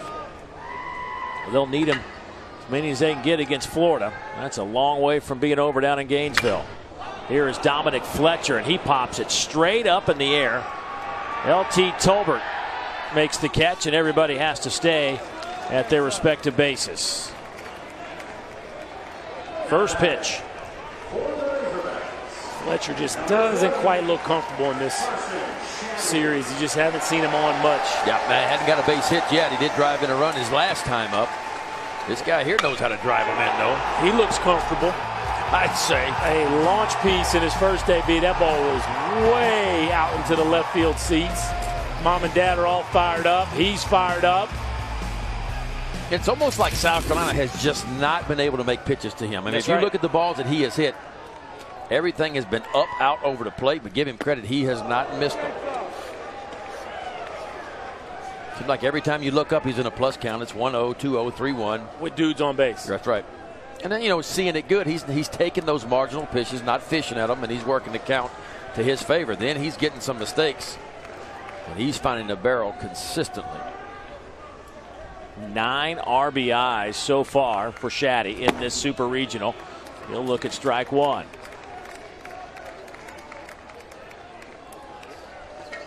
Isaiah Campbell with a 6-run lead. How about Shaddy this year against South Carolina? He's now 7 for 16, 4 home runs, and 13 RBIs.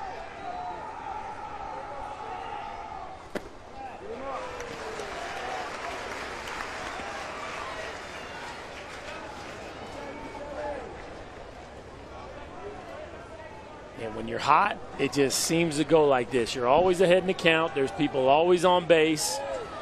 It seems like you're always getting a pitcher from the stretch who's not real comfortable with what he's trying to do to you, and it just snowballs. Ooh.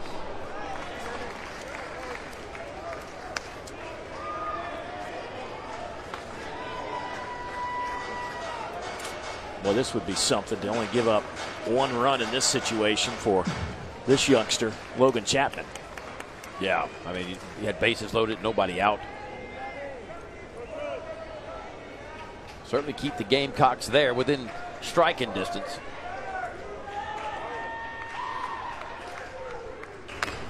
That's a good breaking ball right there.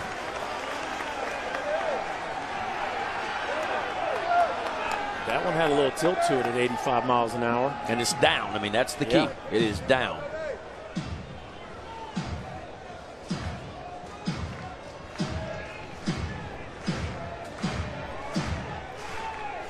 Shaddy now hitting .341. They got Martin at .342, Kerstead at .342, Shaddy at .341, Cole at .327, Bonfield at .305.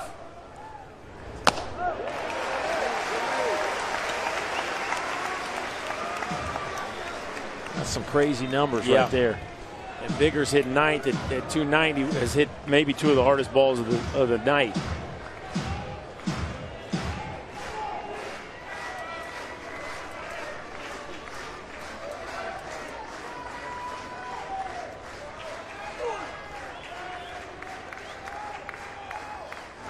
Swing and a miss, inning over. Logan Chapman does his job. Arkansas will pick up another run, though. It's an 8-2 ball game after 4. Back at Baum Stadium, Arkansas up 8-2 over South Carolina. The big right-hander for Arkansas has been on point so far today. He's been dotting that outside corner with a plus fastball. The four-seamer's working. He'll show you a little cut fastball, a slider as well to get a strikeout, too. And he is wearing out. He's dotting eyes and crossing T-boys on that outside corner. 4 innings, 5 Ks, 1 walk. Those 2 earned runs he gave up, of course, was on a ball that looked like it hit the foot, but it was a swing, so the ball was live. 2 runs scored, 1 from second base. 8-2 ball game. Matt Williams, the 9-hole hitter, will step in. Williams out at first base this evening. 0 for 3 in the Super Regional. Average at .217. He just looks like he should be a better hitter.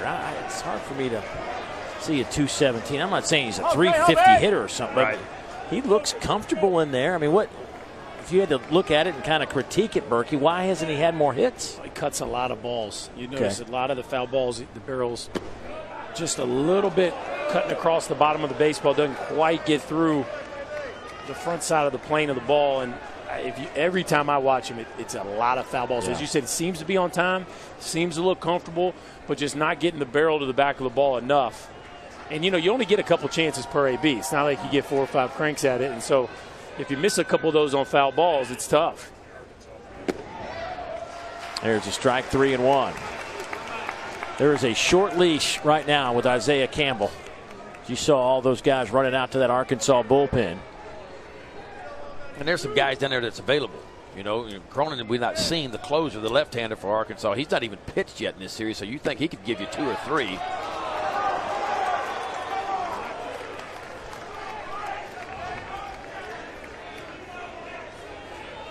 So a leadoff walk to a guy hitting .217, not exactly what Dave Van Horn was looking for. Well, I've always said the first batter of every inning is where a pitcher needs to have the most concentration, because you get the first batter of every inning, the chance of the team scoring goes way down from there. And I think a lot of pitchers, and I'm not saying that Campbell did that, but a lot of pitchers don't take those warm-up pitches seriously. Those last 3 pitches, you want to attack and you want to throw whatever pitch you're going to throw that last one with the same intensity in your warm-up as you're going to start the next batter off with, because mechanically you want to make sure you're where you need to be.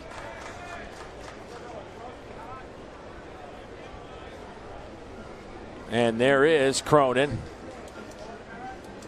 And we talked to Wes Johnson yesterday, pitching coach at Arkansas. It was like, hey, is Cronin like a 9-out guy? And he looked at me like I was crazy for even asking the question. Like, oh, yeah, he is. So I wouldn't be surprised here in another inning or two if we don't see him kind of try to close this thing out. I think you're going to see Lowski first. I mean, he was really good, and he's got some left in the tank. He pitched in game 1 of this series, but there's no doubt that the left-hander will be on the mound toward the end of this ball game. So Dave Van Horn out to make this change. Even the crowd feeling it. But did you get what you wanted out of Campbell? No, not really. I really thought he had 5 innings for sure. You know, that's where I wanted to get him, is through 5. And I'm not sure he's out of the game yet. I don't know.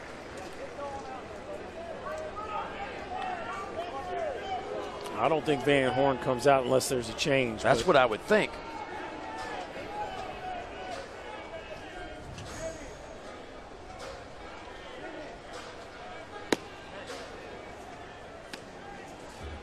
I mean, we're only at about 80 pitches, but that's it.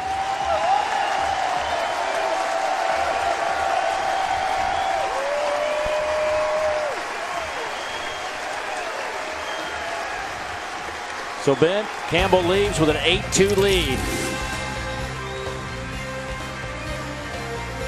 The big fella, 24th round selection, putting his arm on display.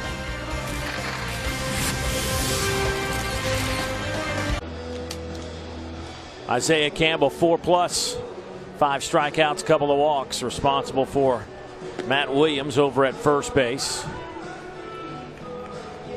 And he will turn this one over to a guy that's been on lockdown lately, Barrett Lowski, 2.79 ERA for the right-hander. And on game 1, 3 innings pitched, 4 strikeouts. And guys, we talked to Wes Johnson about him too, because he's not a guy that throws 95. Yeah. And Burka, you were talking about, like, as a hitter, you're at the plate thinking, I should be killing this guy. Oh, it is one of the truest fastballs that you will see. That's why the Yankees drafted him, because the ball does not take a traditional plane. And what you will see is consistently hitters under the baseball.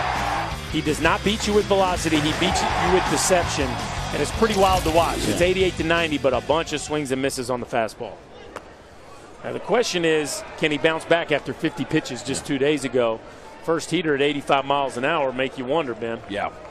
But, I mean, that's what we saw him the other day, 87-90, a little bit down. But he's definitely got something a little special. Danny Blair, the leadoff man, steps in with nobody out, 1 on. And he will look at a strike, 2-1 now. Wes Johnson said the Yankees are so fired up to get Barrett Lowski because his TrackMan numbers are so special. The baseball just does not react the way that hitters are used to seeing it react. And because of that, he gets a ton of swing throughs.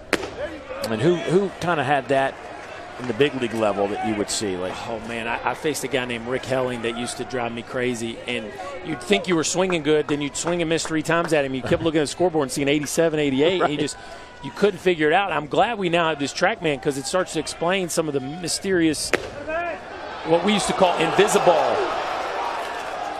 So back-to-back walks now, and South Carolina with an opportunity with nobody out, and you've got the heart of your lineup coming up, starting with Carlos Cortez, who was walked and flew out to center field.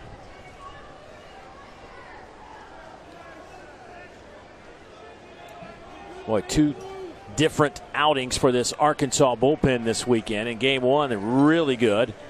Game 2, not so much. 6 walks by the guys out of that bullpen.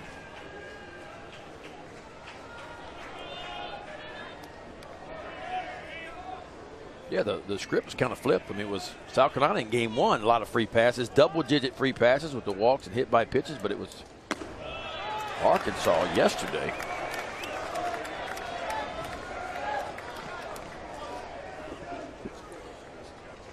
We're going to get a mound visit from Wes Johnson. Now, the book on how to hit these guys with high spin rate, no Z break to get real technical on you, is you got to pull the baseball. You got to try to get the head out, because the deeper you catch it, the harder it is to square it up.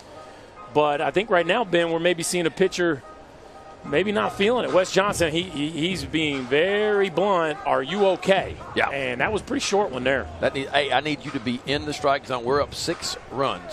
I want to see strike 1, not ball 1. Let your stuff work. Man, I hadn't seen a whole lot of meetings like that one. That's right up in your face, nice and close. Are you okay? Yes. Then start throwing strikes. Because that's the one thing that can put South Carolina right back in this ballgame is free passes. And you know about South Carolina's offense.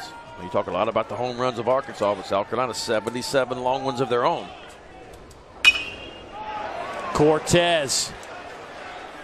Down the line and left. Martin backpedals, makes the catch. That'll be the first out of the inning, and Cortez not happy with that at bat. No, he shouldn't be. I mean, he swings at a 3-0 ball that was down his last at bat, and he gets a 1-0 count. The ball is even marginal from being a strike, and yet he goes at it. When a pitcher's struggling with command, I mean, you know this. I mean, you got a keyhole it. I mean, you're up in the count, fastball count. You're looking for something middle to turn around, and Cortez just a little bit too anxious.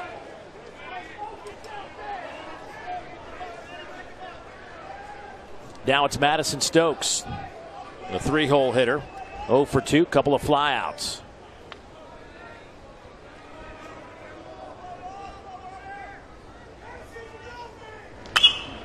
And if you read Mark Kingston, if you read Mark Kingston's lips right there, he was saying he's a strike thrower. He's a strike thrower.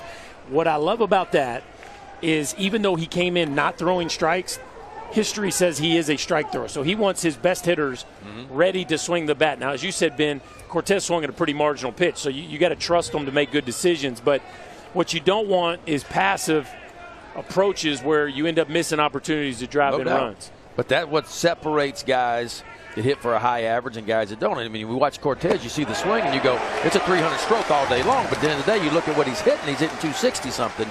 And I think for him, that's the reason why he's hitting 260-something, is he's sometimes a little bit too aggressive on some balls where he doesn't need to be. I like the aggression, but he's got to be a little bit more selective in certain situations. 0-2 on Stokes.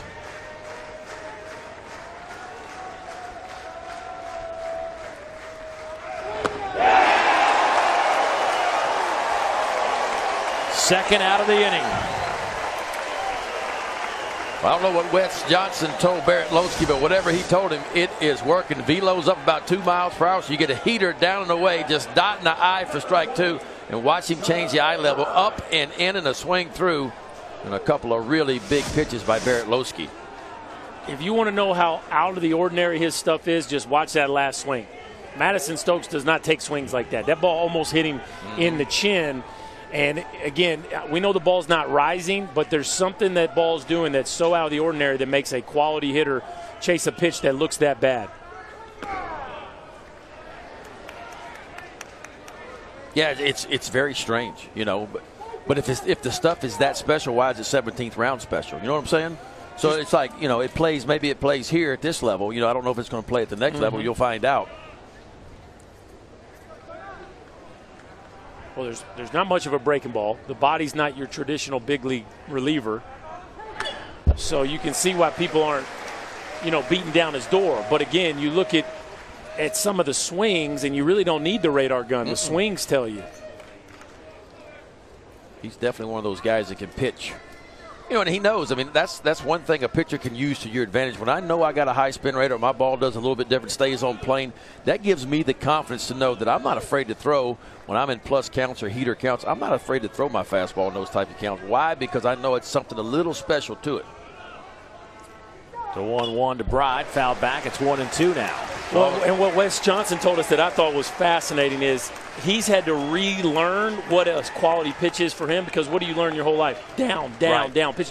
When you're the high spin rate guy and the no Z break guy, he wants you to pitch up, which goes against everything you've been taught for the better part of your life. And that's where that new information comes in, and how do you use it? And so he wants to be at the top of the strike zone, and then they want to be above that when he gets ahead.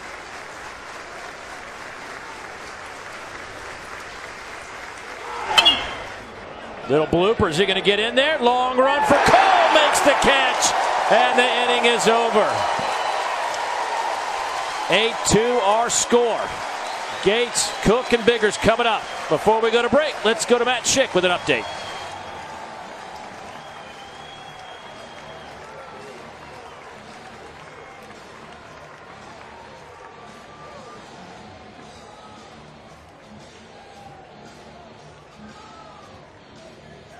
Heading to the bottom of the 5th inning in a Game 3 of this Fayetteville Super Regional. Winner heading to Omaha. Going to join the party next week. Jared Gates will lead things off for Arkansas. 7, 8, 9 coming up. Gates 0 for 2 today. Old school look. No gloves, no body armor, no eye black, no TV tape. He's just up there to hit. Old school. Just give me a bat.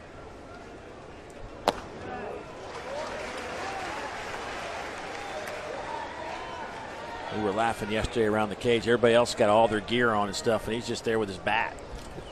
Looks kind of funny. Guy with just his bat.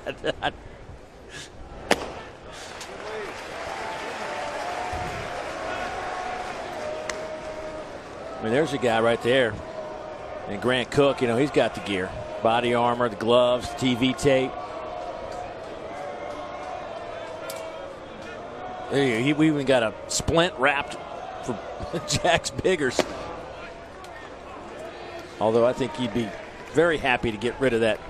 Yes, that's not by choice. I don't know. He may, the way he's hitting y'all, even when it gets well, he may just keep wrapping it. The swag captain on that club is Martin. He's got a little bit of everything going. Gates told me that he did try some gloves, like his freshman year for maybe a day or two. Couldn't remember, but it wasn't very long. Said just didn't feel right. There is Casey Martin. No eye black today. No, but the wrists are taped up. Yeah. Got the sock on the throwing arm. Bracelet or two on the left arm. Gates pops it up. That'll get to the seats. Tell you what, he keeps playing like he's playing. He can wear whatever he wants to wear. Oh, yeah. Wow. Now, there's some serious eye black game from Carlos Cortez. He went thick. You know, so you see some guys go thin. He goes thick. Well, you run around there in left field with that sun about an hour ago, you need all you can get. Popped him up, and let's see if that stays in play. Taylor drops the mask, but he'll watch it hit the roof here. I only tried eye black once, and then it ended up all over my uniform, so I'm not really sure. But does that really work? Like, is there science behind that? I mean, does that really help your eyes with the glare of the sun? It stops the reflection, absolutely. Okay. Yeah, all right. Because it looks cool. There's no doubt about that. So I don't know that the players really care. I don't know if that much eye black's helps. Gonna right. Okay. I just couldn't stay off of it. You know what I mean? I don't know how they do it. Oh, that hit Gates on a 3-2 pitch. See, might go to the body armor next game. Who knows? Be sure to join ESPN this Tuesday night as Major League Baseball, presented by USAA, showcases the Mets and the Braves from Atlanta. They'll feature Hank Aaron videos during the broadcast, and Hank himself will be in the booth for part of the game. Coverage starts at 7:30 Eastern on ESPN, also streaming live on the ESPN app. Anytime you can catch Hank Aaron talking some baseball, you need to do it. No doubt. 755 home runs. Berkey, I'm going to get you one of those on the way out of town. Really? Okay. Just because you've been that pleasant to be around this weekend. Well, I think you got a little extra cash. Yeah. Here's Grant Cook.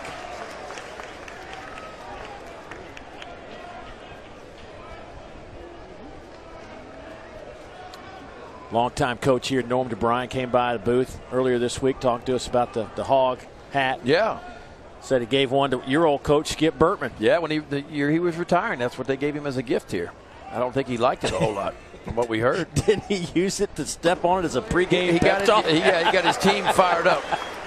Something along the lines he told us, this is what they give me after 5 national titles, and he stomped on it in front of everybody and got his team fired up. Oh, you got to give me give me the voice there. Don't do it in your voice. Do it in his voice. Listen. So I got 5 titles in the last series here in Fayetteville. Look what they giving me. Then he put that big club foot on and stomped it. Much better story that way. No doubt. Oh, he was a motivator now. Do what you can to get their head right? That's right. Logan Chapman on the mound right now, 2-0 to Grant Cook. Tell you what, it's getting the part of the game now where things getting a little dicey. I think, in the second inning when it's 7-0 for South Carolina, you're kind of thinking, with these bats, you plenty of opportunities, but those opportunities are getting smaller and smaller for this Gamecock team as Skylar Meade out to the mound again. Yeah, because you know what's waiting down there for you in that bullpen, right. you know, and you got a guy in Cronin who's been one of the best in the business this year, and he's fresh. He's not pitched at all in this series. So you want to make hay when you can. And they've missed some opportunities to do so.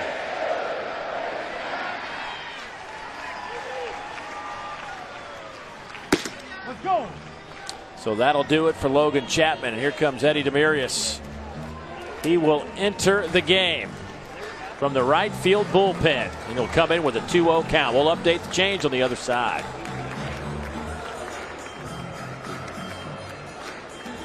Thank you, Matt. Boy, how about that in a Super Regional Game 3?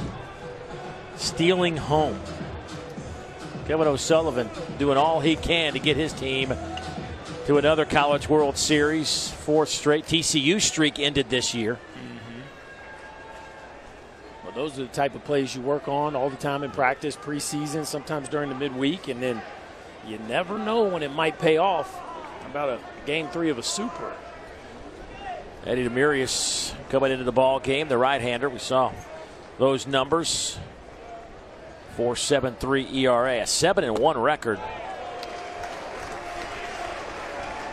This is his 31st appearance of the year. He's thrown 64 innings. Yeah. And he's only started one game. Yeah, he has chewed up some innings out of that Gamecock bullpen this year.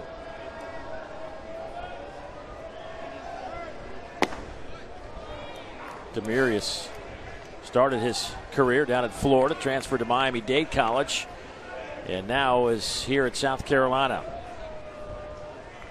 A junior out of Miami, Florida. Grant Cook, 3-1 on him at the plate, and he'll draw a walk.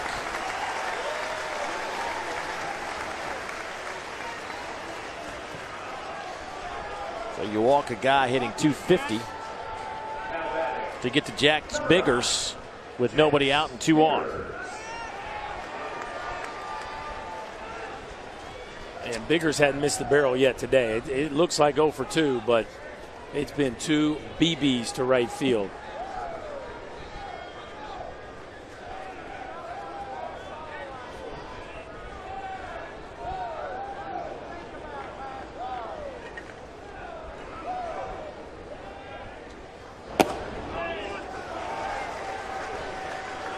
You got to stay away to Biggers. The barrel is too quick. The path is too short to the ball. If anything, it works a little across the zone. So the place to go is away. You run one middle in, and you're asking for it right now with Biggers. They're trying to. to. You see Hunter Taylor set up out there. They're trying to get that 4.63, hoping he rolls over one. 4.63 double play. Oh boy, South Carolina, too many free passes in Game 1 of this series. You know, you put 8 on, you hit 2 more, 10 free passes. Last night it was Arkansas that did the same thing, so that's a common thread. Throwing strikes. Yeah, really been the defining pattern of the series to this point. Obviously, South Carolina still has some swings, still has some turns at bat, but the free passes have really cost the losing teams in the first 2 games. 4 walks and a couple of hit batters by South Carolina here tonight. And now it's a 3-1 count. And the lineup will flip after Biggers. Watch out.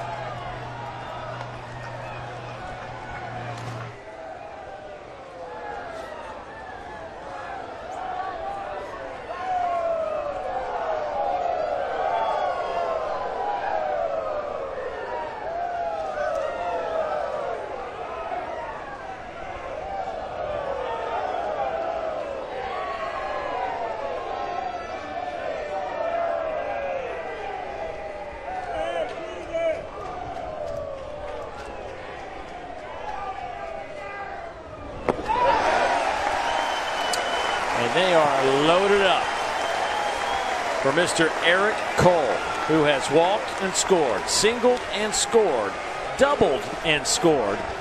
And here come the bases loaded hats.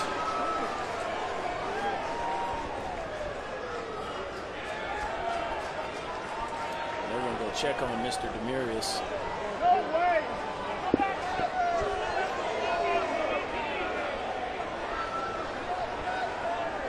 During this series, South Carolina pitching has walked 17 Razorbacks. They've hit 5 batters. They throw in the 5 errors, and this has not been South Carolina baseball.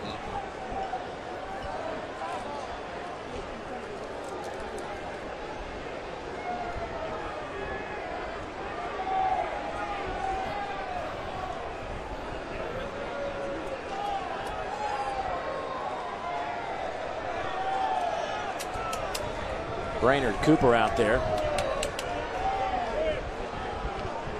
Their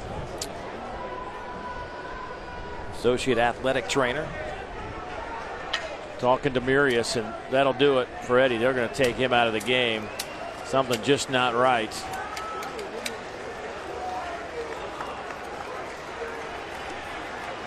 So a new pitcher coming in for South Carolina.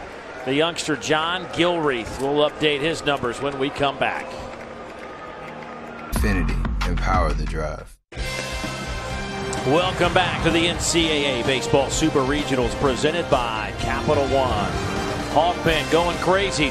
Hogs up 8-2. This is how it started in the first inning. Yeah, fast break offense right out of the gate for the Razorbacks. They had a chance to thwart the rally. They can't turn a double play. Confusion on who's supposed to cover. And you give this team an inch, and they are going to take a mile. Carson Shaddy with a launch piece to left center field. That got the crowd fired up. South Carolina has continued to struggle executing pitches. Arkansas keeps making them pay, and here we are. Well, the winner of this series will get Texas in the opening game at the College World Series. Congrats to the Longhorns. Boy, they got tested by Tennessee Tech. Great game today, exciting game.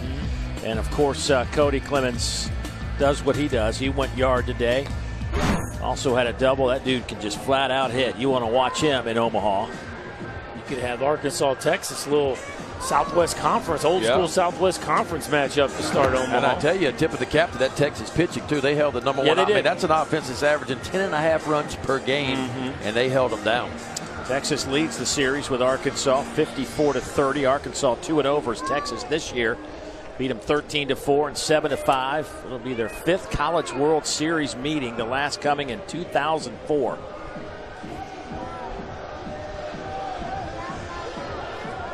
There's a look at that series history. They would meet early, and you know that'll be something else.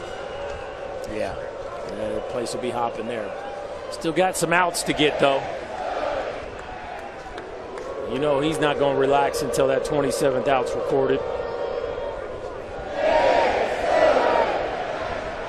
Well, the top of the lineup coming up for Arkansas against John Gilreath. Really their only left arm out of that bullpen. A youngster that still should be in high. Well, I guess he would have graduated high school now, but this would have been his senior year of high school. Graduated early. Didn't know exactly what they were going to get, but started pitching, and when he got to campus in January, and they're like, you know what, maybe we could use you. And he has got a bright future on the mound. Well, those left-handers, boy, they're hard to find, the ones that throw strikes. It just seems like if you're left-handed, you can throw some strikes, change speeds a little bit. You can hang around for a while.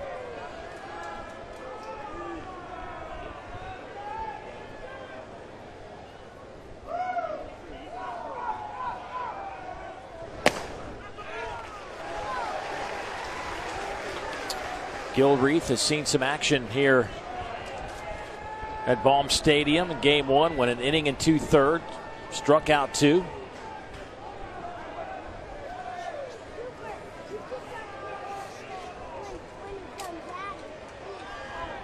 This is a tough spot to enter the ball game in right here, boy. The switch hitting Cole was swinging it pretty well from the other side of the plate with a couple of hits. And now it's 3-0 and no place to put him.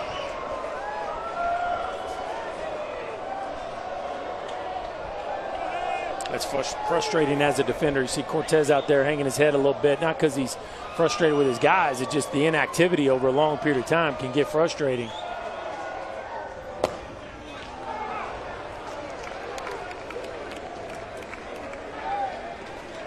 think Eric Cole would be kind of happy that was a strike. You want to hit. You want to hit, right? You don't want to walk with the bases juiced. Yeah. 3-1 count with the bases drunk. You are ready to roll. This is where you got to try to just stay in the middle of the field. You can get your best swing off. You want your ace swing, but don't get too pull happy right here. And there is the walk. It's now 9-2, and nobody's out. And you got Casey Martin and Heston Kjerstad coming up now.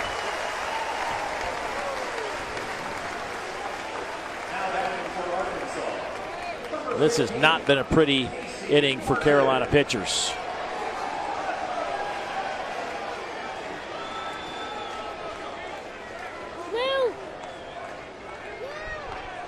No, I mean, it's not been a pretty game. Let's just keep saying what it is. It has been a struggle for this Gamecock pitching staff, really, other than Cody Morris and Sawyer Bridges. That's a difference maker right there. We saw Gilreath with that in game one. He has a good changeup. Yeah, but it's been a struggle from the beginning, not just pitching, but, defensive too. I mean, that right. one inning, I mean, that kind of set the tone too. You get an error, you throw a ball away, you get a ground ball double play, there's miscommunication. All of a sudden, Arkansas strikes with a 5 spot in the bottom of the first, and it's been all downhill from there. 17 balls on 24 pitches this inning.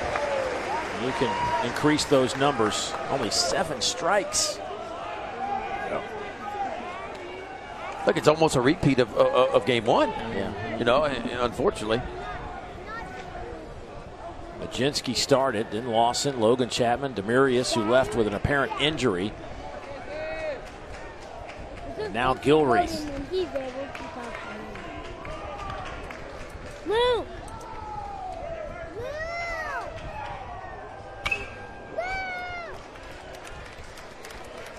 1-2 the count. Well, that's where a couple change-ups to start the at-bat off, make that fastball play up a little bit. Just 86 miles an hour there, but after a couple really good change-ups, Martin was tardy on that heater. And a good location, too. Speed him up and in. Yep. I think you're going right back to that changeup, don't you think? I think changeup away. I wouldn't throw it for a strike, though. I'm getting it out of the zone, and if I miss, then I'm coming right back with a four-seamer in on his hands.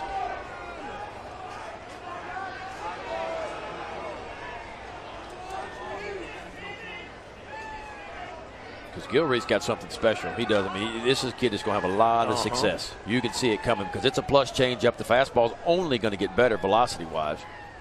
Well, and if you're a South Carolina fan, you're getting a glimpse of the future. We saw Majinski to start the game. Logan Chapman has come in, and now John Gilreath. And Gilreath just getting started. The other two certainly didn't have their best performances, but those are talented arms that they're going to be leaning on moving into the future to be their guys. I mean, Majinski was the #1 rated pitcher coming out of the state of South Carolina his senior year. I really like Gilreath. But it's almost like it's contagious. I mean, it is contagious. You see the guys before you do it, and like we always say, hitting's contagious. Right. This is contagious, unfortunately, too. I just don't think anybody wants to give up that one big swing, and you just end up nibbling, and it can be almost worse. That's death by 1,000 paper cuts. It's kind of what it is. I mean, at the end of the day, it's almost, we keep talking about round ball, round bat. I mean, you got to take your chances sometimes. Boy, this lineup just doesn't give you, I mean, you keep looking, and like you said, the top of it is what gets you. Cole's got 13, Martin's got 13, Kjerstad 14. Deep to center, Danny Blair twists and turn, can't come up with it. Off the wall. That'll score Cook. Biggers will score. Throw to third. 2 RBIs off the bat of Casey Martin.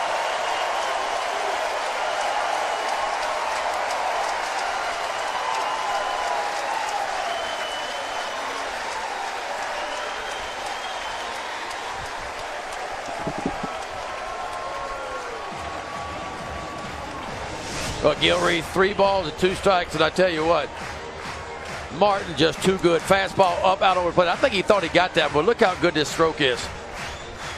I mean, finds the barrel straight away center field. I thought Danny Blair had a chance out there at first.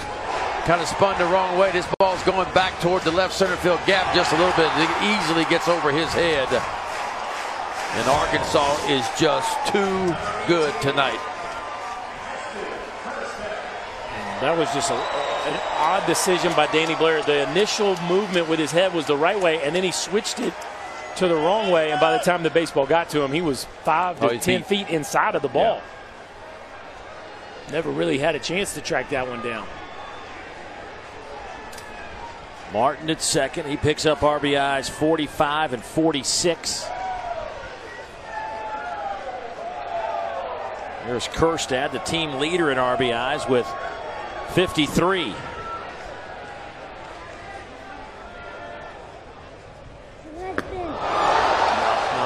going to stay there.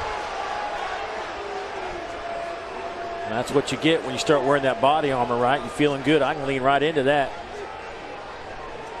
Want to speed the game up? Take the body armor off. Guys won't be leaning out there anymore.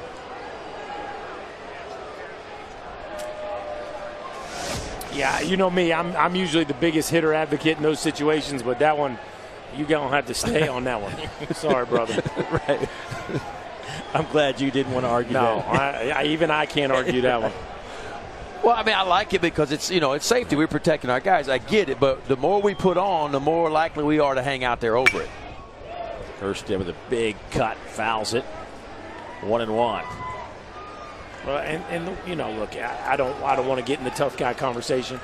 I don't mind it for the guys that are right-handed throwers, left-handed hitters, or the opposite, because you are talking about his throwing elbow. Right.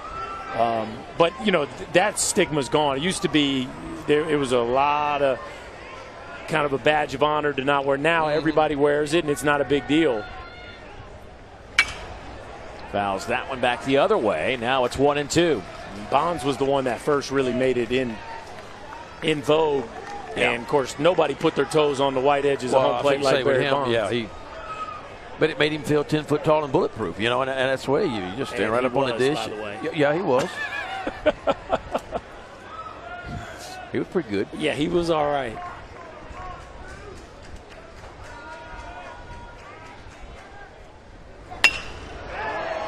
Fly ball out to Blair.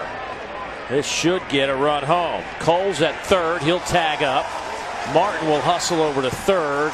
It's now a 12-2 game.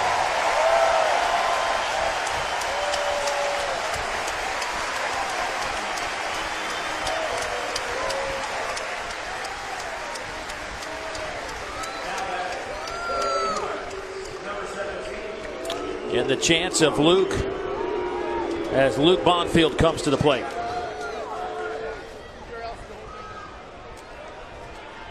Boy, this South Carolina defense has been out here in the field for a long, long time.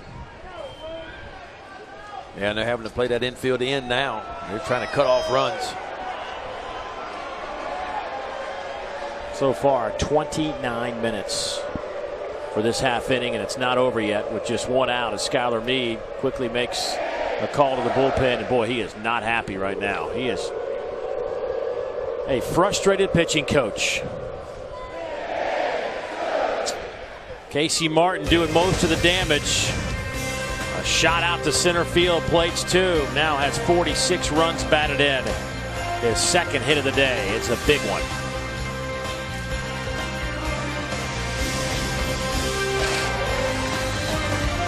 As the College World Series and the 8 teams making their way to TD Ameritrade, you see most times with 3+ College World Series teams, the SEC.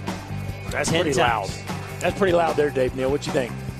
Well, yeah. I mean, you look around what's left in these super regionals, and a lot of SEC teams going toe-to-toe. Mississippi State and Vandy had great series last night. Florida and Auburn having a great series going on right now.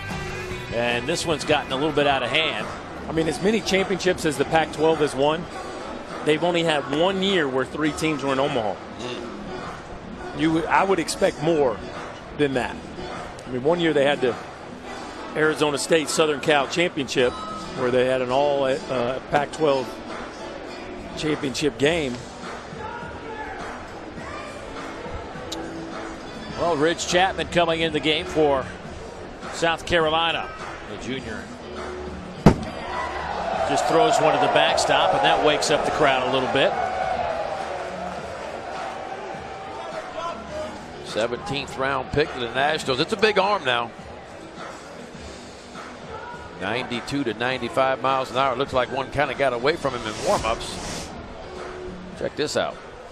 Hey now, Ben, have you ever done that on purpose? Oh yes. You've hit the backstop on purpose? Oh yeah, I back like the that. screen. I like that. With a guy in the box. What level were you at? College. Yeah, just hit the backstop. Yeah, 0-2 count. Just sell one about 5 foot. I like right it. over the top of everything. What'd you throw next pitch? A breaking ball. Hammer? Jelly legged him. Got him? Yeah. No, I like it. I like it. Sometimes you just got to cut one loose just to make them halfway think you're a little wild, you know? Our fourth pitcher of the inning. Runs one up on Luke Bonfield. And another one missed the plate. Luke, couple of hits tonight.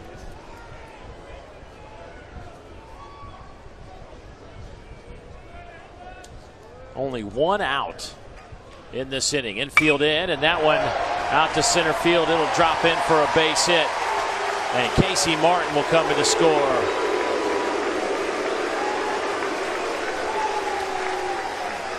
Well, the senior is having a monster game in his last time to compete at Baum Stadium. We talk a lot about these freshman guys, but Carson Shaddy and Luke Bonfield, the seniors, are really winning the day. His third hit of the game, and of course he really does a good job of staying behind the ball. Wants to work to the backside of the field. And a special moment for the two seniors in this line. Excuse me, there's three seniors with Jared Gates as well. But big day for those two. Now it's Dominic Fletcher. How about 4 RBIs for Bonfield? He's now up to 39 this season. Last 5 plate appearances, 4 for 4, sac fly, and those 4 runs batted in. That's getting it done.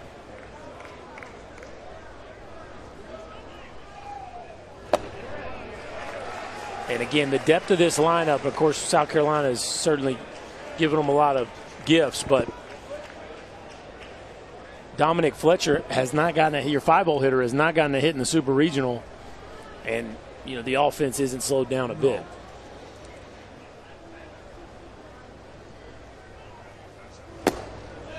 It's 13-2. Yeah. Well, they put 9 runs up in game 1.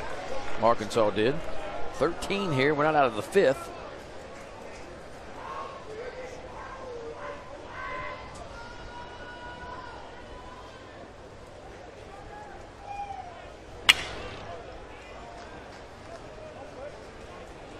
Six pitchers have been used by South Carolina.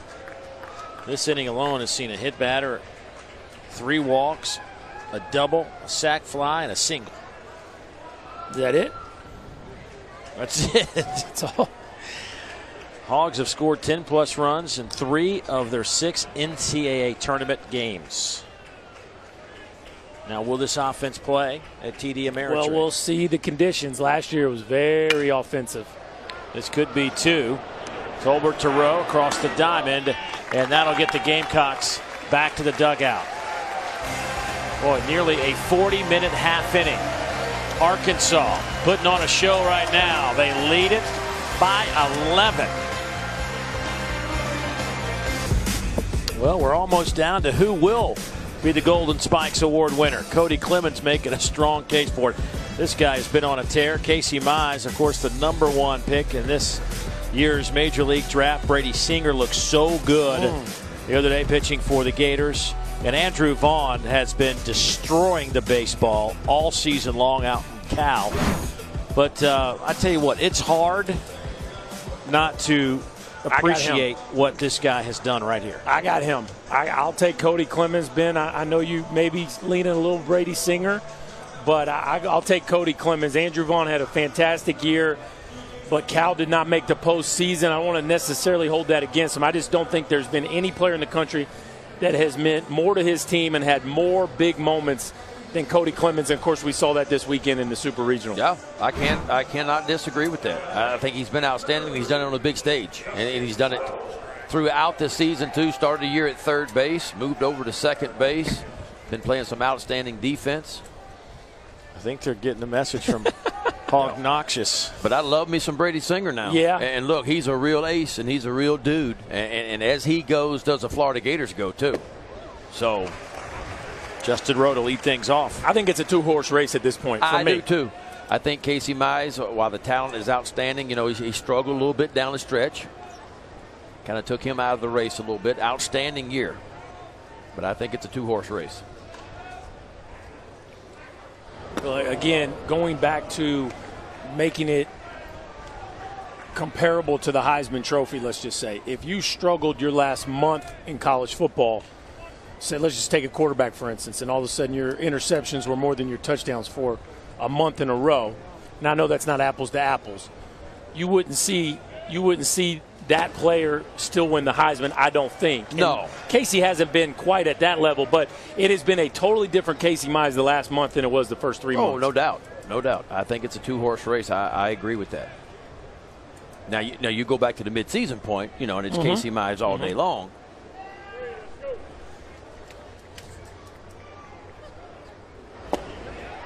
But, hey, it's tough. When you're supposed to, and you're supposed to be the #1 pick, it physically, mentally, it is a drain. And I'm not making excuses for Casey, but the stuff's just not been the same. But I just think he's pitching like he's not quite as fresh as he was early, and it takes it out of you over time. Well, there's a lot going on there with carrying the mantle, being the #1 pick, and all that comes along with that. Ground ball. Oh, wow. Out to Biggers.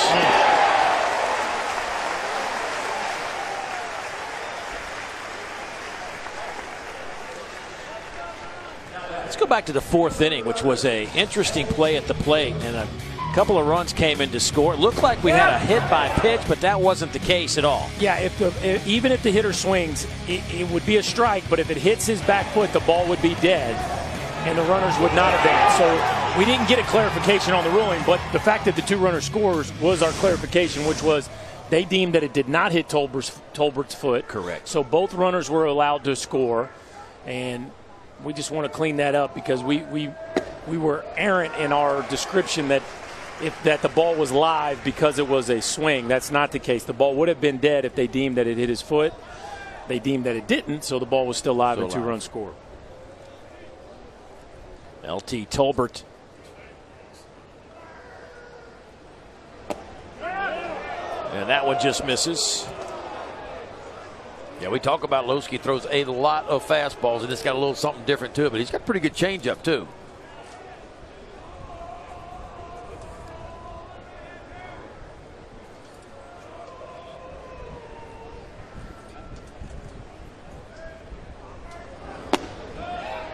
There's a strike. 1-2 the count. Well, that South Carolina defense was on the field exactly 40 minutes that last half inning. Wow. I mean, it's hard. It's one of those games you sit in the dugout and you go, what happened? We've all been there before. If you played the game enough, you've all been there. It snowballs so fast on you. Martin makes the play at third base. The fact that they were able to turn that double play cleanly says something about their focus. Well, look, the concern for this coaching staff all year long was the bullpen. And when you run a freshman out there and he doesn't get you deep in the game, and you got some talented bullpen arms but not the most consistent, and they can't go out there and execute, you start to see the underbelly of some of the early season struggles from South Carolina. What allowed them to be so good down the stretch is that the Graham Lawsons and Ridge Chapmans, John Gilreath, those guys that give them great innings, get the ball to Demurius and to Bridges at the end. But we just haven't seen that version of the bullpen here this evening, and it's cost them. Hunter Taylor behind 0-1. There's Majinski. He started the game. Lawson got some work. Demurius got some work. Heck, pretty much anybody that pitches got some. Yeah, a lot of those guys got some work in game one, and you wonder how quick they bounce back.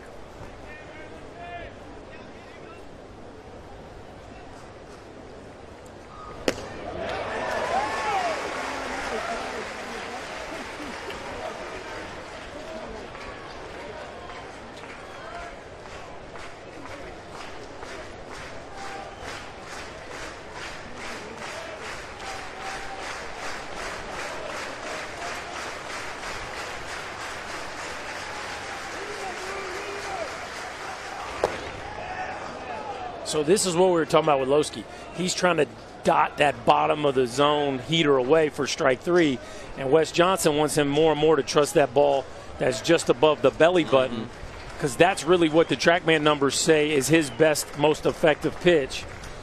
But that's going to take some time, because his whole life he's been taught to throw a ball in a certain spot in a certain situation, and you always pitch off the count.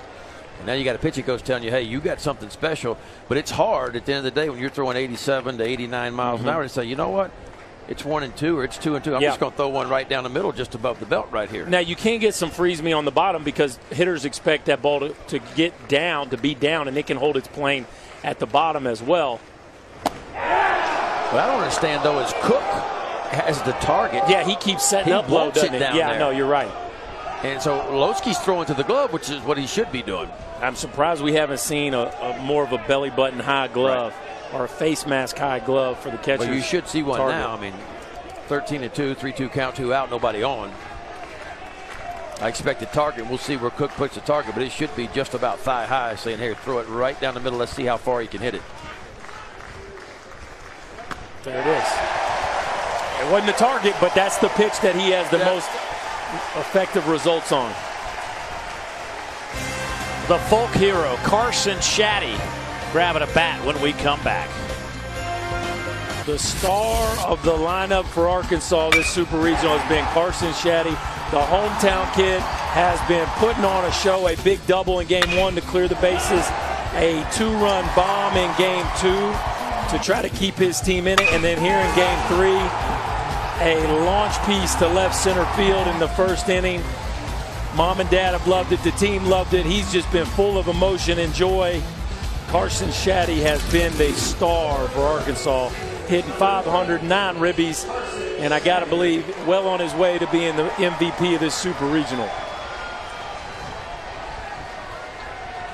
Playing well at the right time, as Carson will grab a bat and lead things off.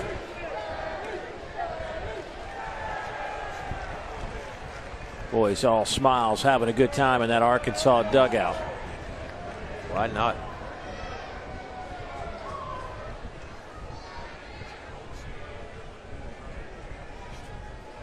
Shaddy, a .339 hitter.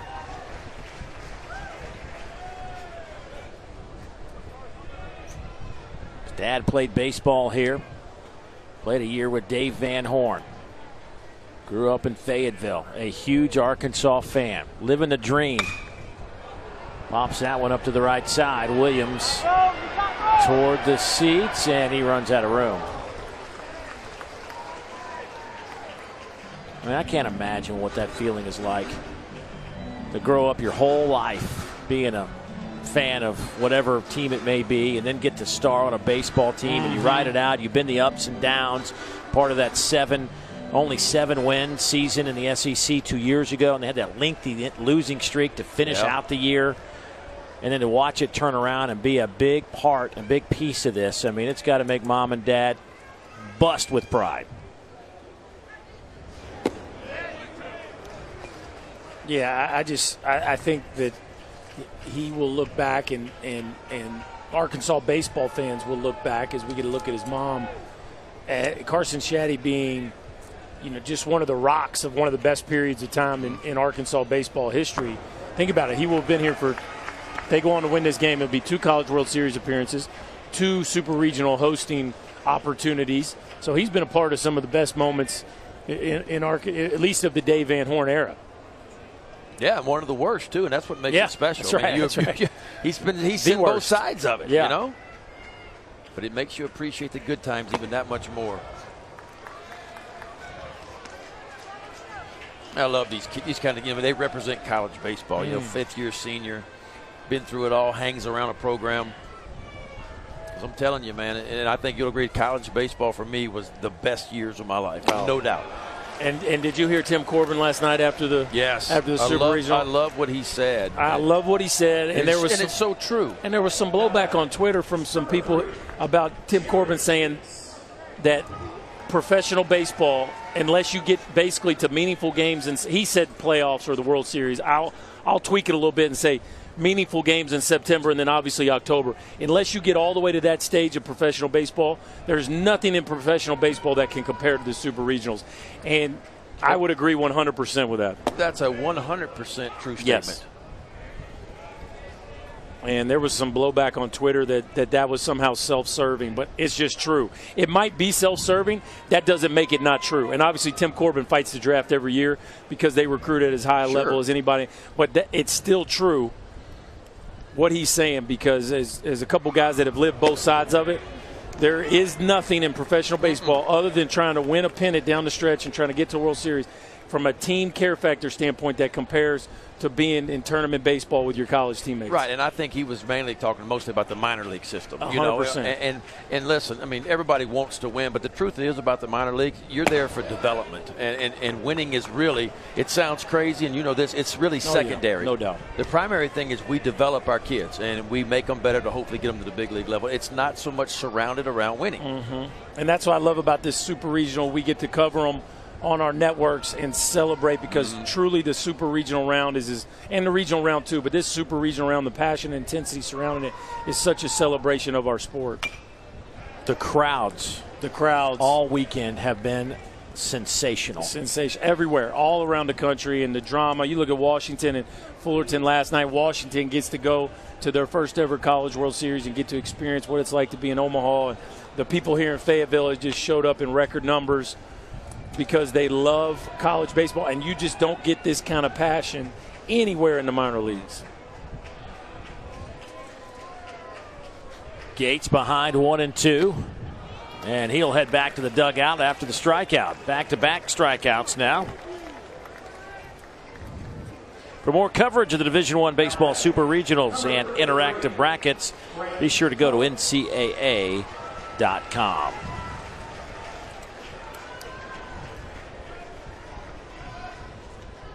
So Grant Cook will step in. He has singled, struck out, and walked.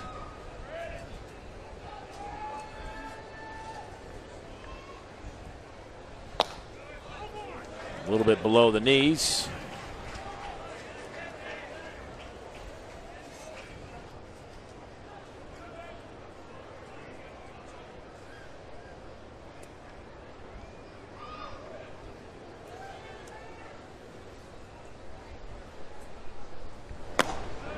Little logo behind the helmets of these Arkansas batters, and Arkansas fans have seen them throughout the season. But the JFB, for a long time, Arkansas athletic director Frank Broyles, John Franklin Broyles, who passed away last August. Such a wonderful human being. Glad I had a chance to be around him, and meant so much to this program for so long.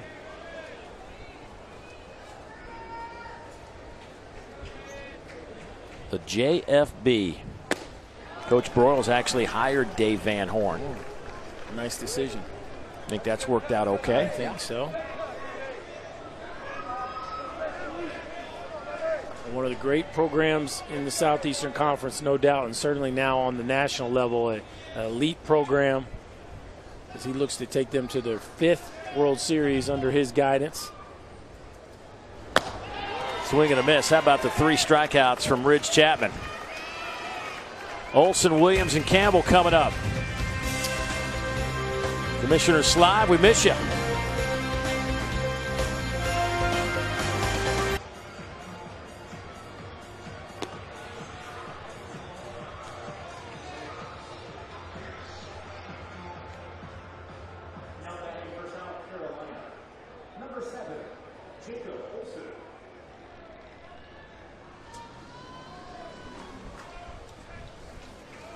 Oh, coming down to the wire in Gainesville. Woo, buddy. Couple teams with really talented offenses playing some pitchers duels. I mean, the pitching staffs for both those teams showing up. South Carolina, the last team to go back-to-back national championships. Florida has that opportunity.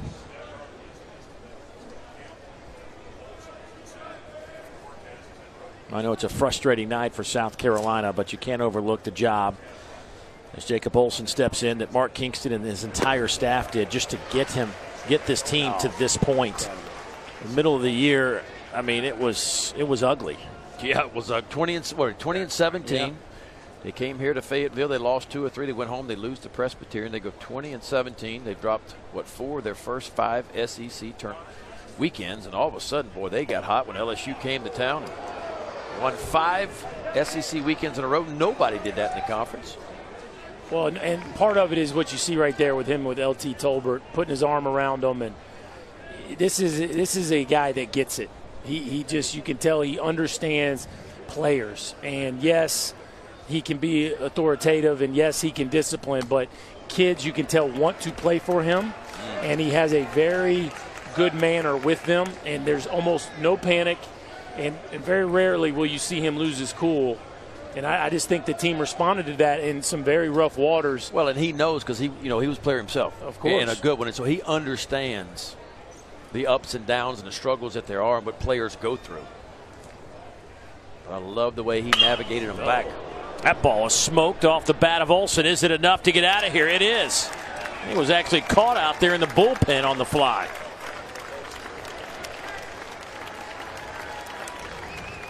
So Jacob Olsen getting one out of here. His 11th home run of the year. Yeah, Olsen can do that to you. 11 home runs. Just a quick twitch athlete. Just looking great job. Watch him keep the arms connected to the body. Just a gator arm move. Ton of rotational speed through that ball, and that is a bullet in the left field bullpen. He didn't have much trouble with an elevated fastball from Lowski. How about Reindl out there casually making the catch? Like, no big deal. I'll just catch this while I keep pitching.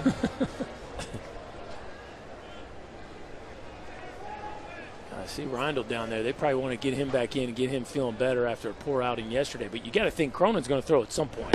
I would be surprised if they don't want to at least get him just from a work standpoint heading into Omaha. No, he's going to get some work. Yeah. Unless there's something going on we don't know about. And I think it's going to be more than 1 inning of work, too. I think it could be like 5 outs.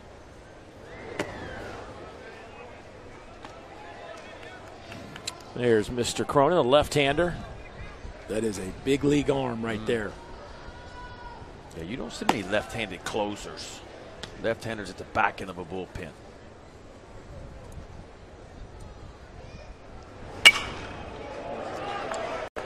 High in the air. Biggers says he has it, and he does. Jack's making the play for the first out.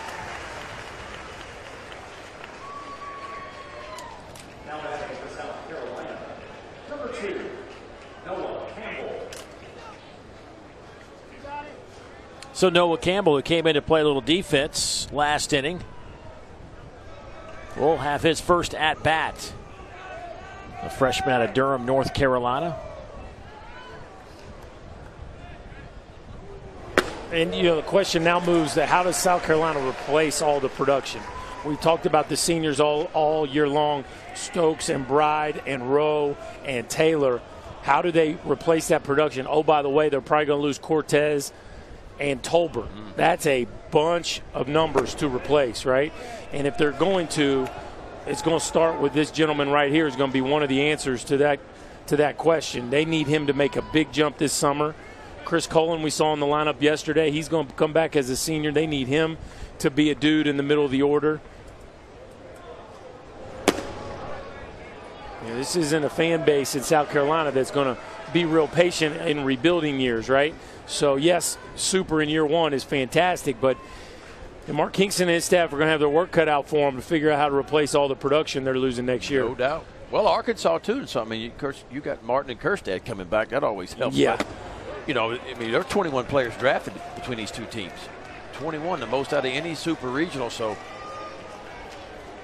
yeah, you got Martin, Kerstad, and Fletcher coming back. That's a pretty good start. Yeah, you're doing all right. You'll take those 3. Of course, Fletcher's a sophomore. The other 2 freshmen.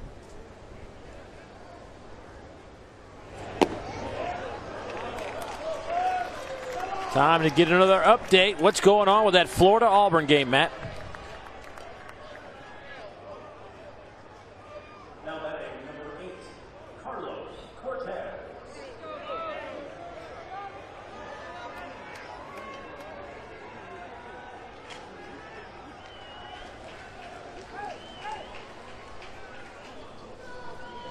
It's only a 10-point game here. Touchdown and a field goal tie this thing up. Yep. How about that slide into home plate? Auburn tying up the ball game. How about Anthony in that at bat? He fouled off 5 pitches before he got that one out to right. Well, Lowski will call it a night. Dave Van Horn going to go to that bullpen. And Ben, I think this sets up what you were talking about, which you could get Reindl to get you through this one and then let Cronin throw the 8th and the 9th. Yeah. There was no doubt Cronin was going to get more than 1 inning. He's been your dude all year, and you want him on the bump heading to Omaha.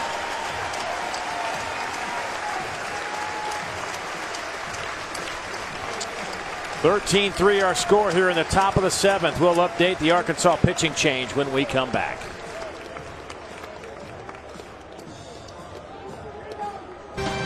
Welcome back to the NCAA Baseball Super Regionals presented by Capital One. Arkansas feeling pretty good about things right now. In the top of the 7th inning, they are up 10. Jake Reindl getting the ball. It was not pretty for Jake. His last outing, the junior from right here in Fayetteville, struggled last night, making his 24th appearance. ERA at 3. 17th round pick of the Cubs. As you guys talked about, they need to get him feeling good about things. And first guy he faces, though, is a guy that can make you feel some pain, Carlos Cortez. Well, you either stay in the same rut you're in or your confidence level goes really high if you get him out.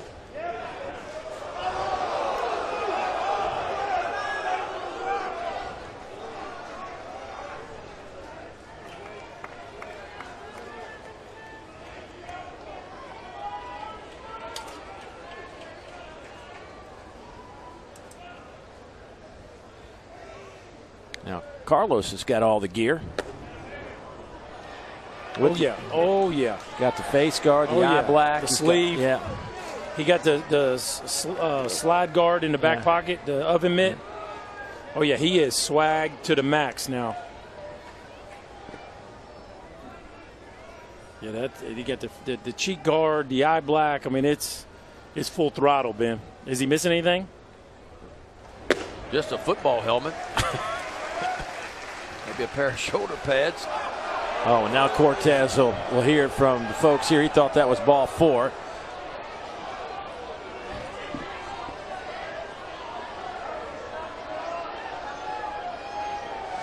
He just said that he didn't hear him. Yeah, he said, my bad. Yeah. Reindl's got that little cut life at the end of it. You see that? Just that little bit of cut action at the end of his heater.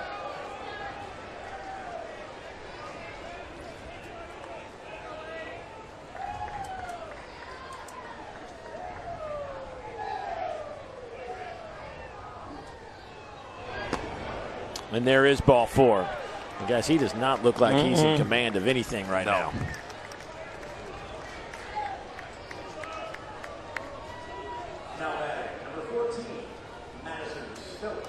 And when you struggle as a pitcher, it's hard because you've gotten hit around a little bit. But the reason why you've gotten hit around is you've probably fallen in too many plus counts. And so to get out of it, you got to go back to attacking the strike zone.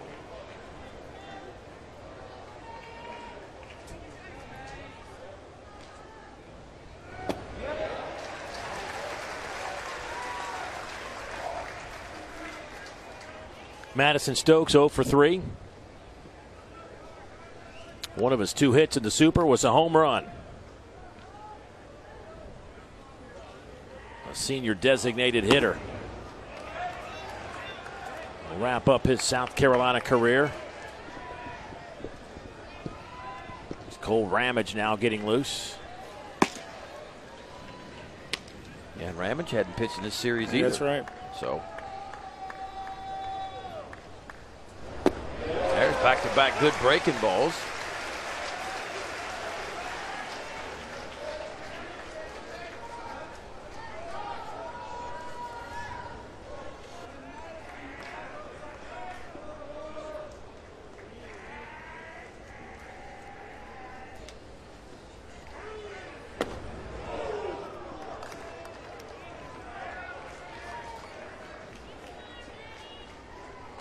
Got to go back to that breaking ball here. You would think. 2-2 count. That's been the one he's been able to control the most. Fastball a little bit loose right now.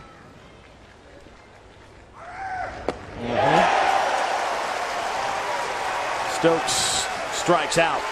Second out of the inning. That'll bring the old confidence up a notch or two.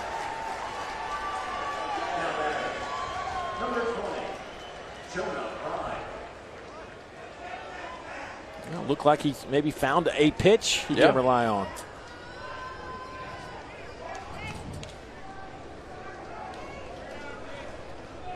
Good look at Baum Stadium. And most of these folks have hung around despite the 13-3 game.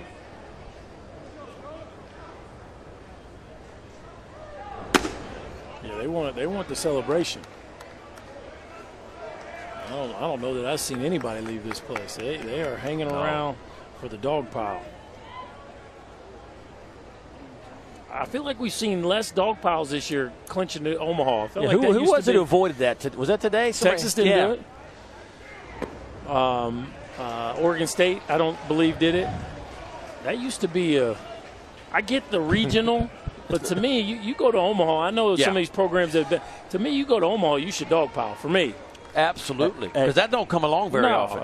I saw Jake Mangum last night, though, around that Mississippi State dog pile. He kind of like faked and then went around and was like the last guy on the pile. Yeah. Come on, Jake, I saw it, buddy.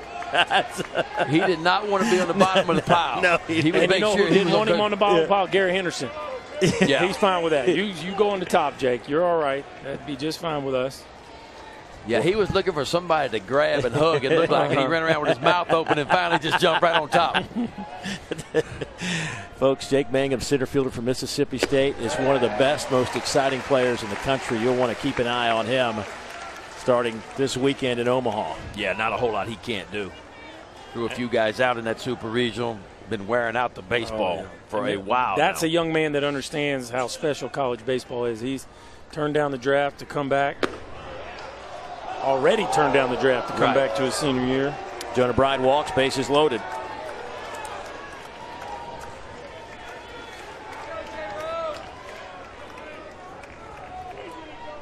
Three walks this inning. It is getting sloppy, and I think guys have lost their focus. And Justin Rowe will step in. Justin 1 for 3 with a double.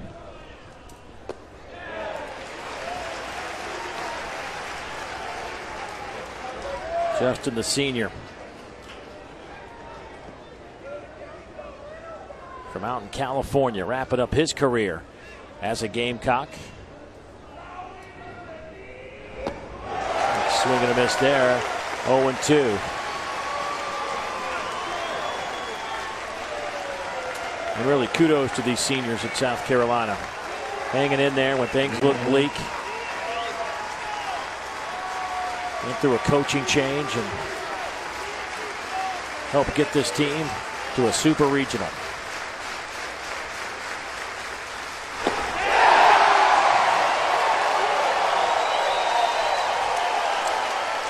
Well, looks like Rindle may have found that breaking ball.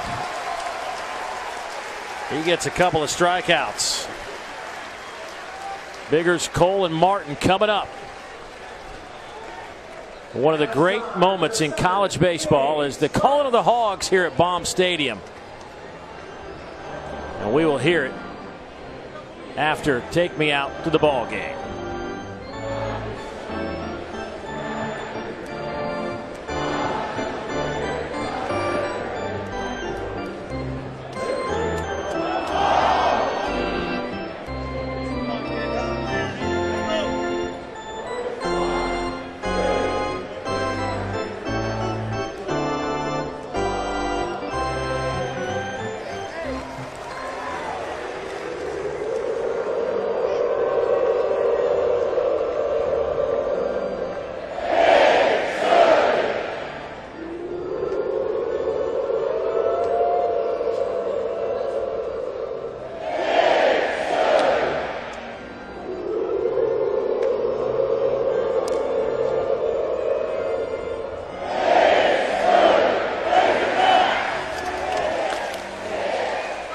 a good time here at Baum Stadium.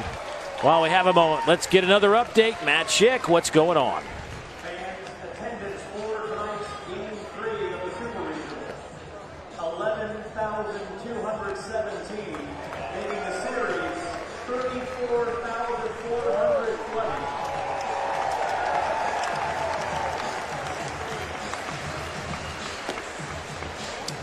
That sounds like fun down in Gainesville. Some tournament news and notes. Mississippi State late last night. The game went 5 hours long.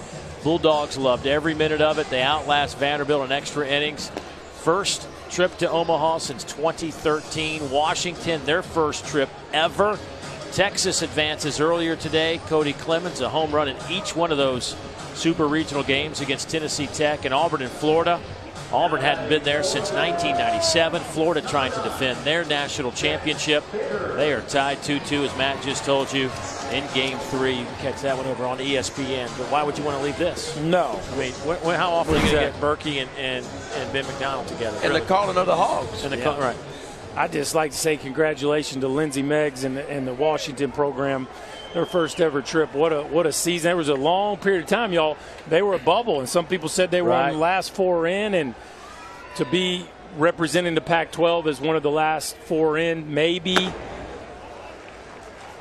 I think it shows the quality of baseball at the top end of the Pac-12. Now, I don't think there's the depth in the Pac-12 this year as there are some, but Oregon State, Washington, of course, Stanford got upset in their own regional, but we know they had a great club. It'll be interesting to see how Washington pairs up in Omaha, but congratulations to them. What a season. Jax Biggers, the 9-hole hitter, stepping in for Arkansas. Then it'll be Cole and Martin.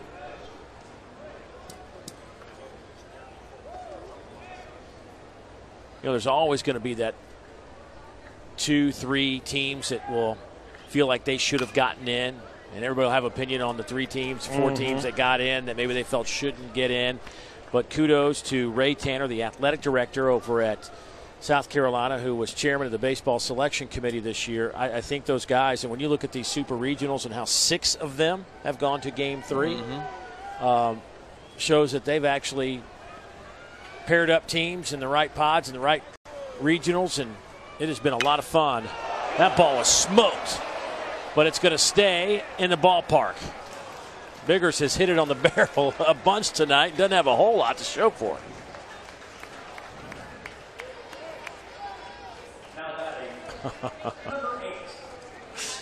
it. Join us on ESPN this Tuesday night as Major League Baseball presented by USAA showcases the Mets and the Braves from Atlanta, GA. They'll feature Hank Aaron videos during the broadcast, and Hank himself will be in the booth for part of the game. Coverage starts at 7:30 Eastern on ESPN. Also streaming live on the ESPN app. Ben, I ever tell you my story about Hank Aaron's 715 home run? I don't know if I have or not. That one's hit to left, and it's pretty deep. Cole looking like Hank Aaron smashes one over the fence. Eric Cole is feeling it tonight. Slow in the first 2 games, not tonight.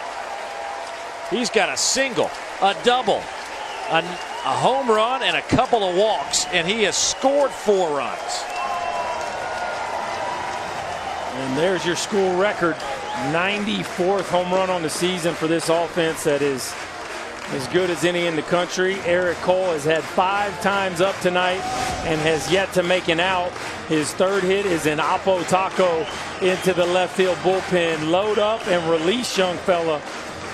A ballpark where it really jumps to left field. Cole gets one elevated to left, and it rides into the bullpen as the Razorbacks tack on another one. Yeah, we kept waiting for him to show up. We saw the numbers coming in, had those 13 home runs at Eric Cole when this series began, and boy, he has made up for a pretty quiet first 2 nights and this 3rd night. Skylar Meade out to the mound. Ben finished up that Hank Aaron story. 7:15, April 8th, 1975. My brother's birthday. My dad took us down to the ballpark. The Braves went 1-2-3 in the first, so as the Dodgers were coming up, in the top of the second. They got out, and I'm like, nobody's going to be at the concession stand, so I'm going to run out there and give me something to eat real quick. No, you didn't. And then I'll be right back. And guess what happened while I was at the concession stand? Hammer and Hank hit 7:15. Yeah, he did. Yeah, he did. Wow.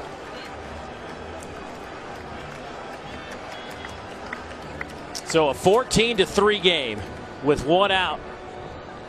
And a new pitcher on the mound for South Carolina. And while we have a second, let's get an update from Matt Schick as we talk some more teams heading to Omaha.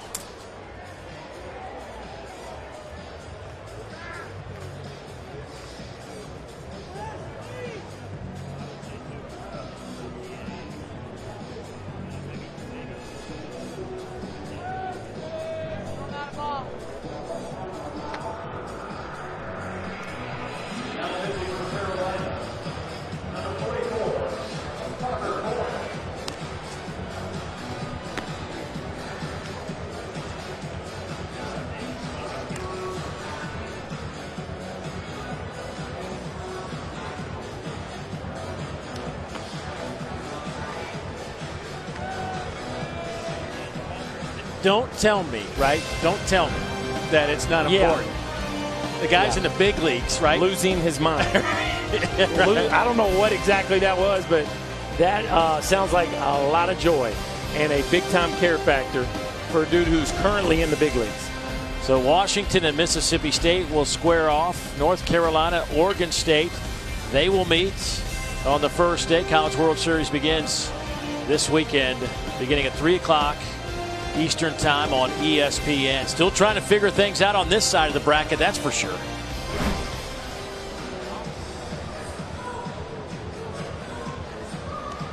Do it, young fella. Go ahead, feel that flow. Feel it. Tonight after Auburn and Florida wrap things up at their Super Regional over on ESPN. Stick around for Sports Center with Bucci and Kitty Maine. They'll have more on Kevin Durant's retirement plan, plus highlights from around the majors, including Madison Bumgarner's second start of the season. Boy, it's been disappointing not to see him pitch this year. Glad he's back. Plus the top plays of the college baseball season. I have a feeling there'll be a few of those in the postseason on that list. There have been about that, man. That fires me up. Sports Center's going to do top plays of college baseball season. That gets me all jacked up. Top plays of the college baseball season. I tell you what, the Elijah McNamee walk-off homer at Florida State. That was pretty big. That's got to be up there. I just put the whole Vandy Mississippi State Super on there. Yeah, just cut the highlights of that. Yeah, all 3 games. Just cut the highlights of that. The play Martin made the other night here, the backhand dive, I thought it was an outstanding play. Yeah. Casey Mize, 15 punch out. No hitters, got to be on there somewhere. Man, there's just so many moments to choose from. Yeah, I don't know how you get them down. It's just glad it's not us. Casey Martin. How about Connor Kaiser's 3 home runs and 10 ribbies in a regional final game against Clemson? Yeah, that's got. I mean, we could go on and on. Yeah, there have been some great moments. Parker Coyne on for South Carolina. Pulled a string on that one. I mean, how about Eric Cole's night? A walk in the first and scored, a single in the second and scored, a double in the ninth and scored, a walk in the fifth and scored, and a home run in the seventh to score. That'll get her done from your leadoff man. Nice pitches from Coyne, and he'll get the strikeout. Second out of the inning. Now back at the Razorbacks, number 18, Heston Kerstead. Coyne throwing the pitches, by the way, to Chris Cullen, who has checked in for Hunter Taylor behind the plate. I just keep thinking about Casey Martin and Heston Kerstead walking to the plate for 2 more years to come for this Razorback program. What a duo to deal with.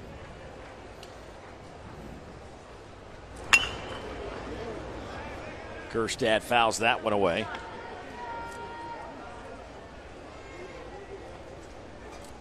Yeah, I mean, it's almost like, where do you go from here? You know? Yeah.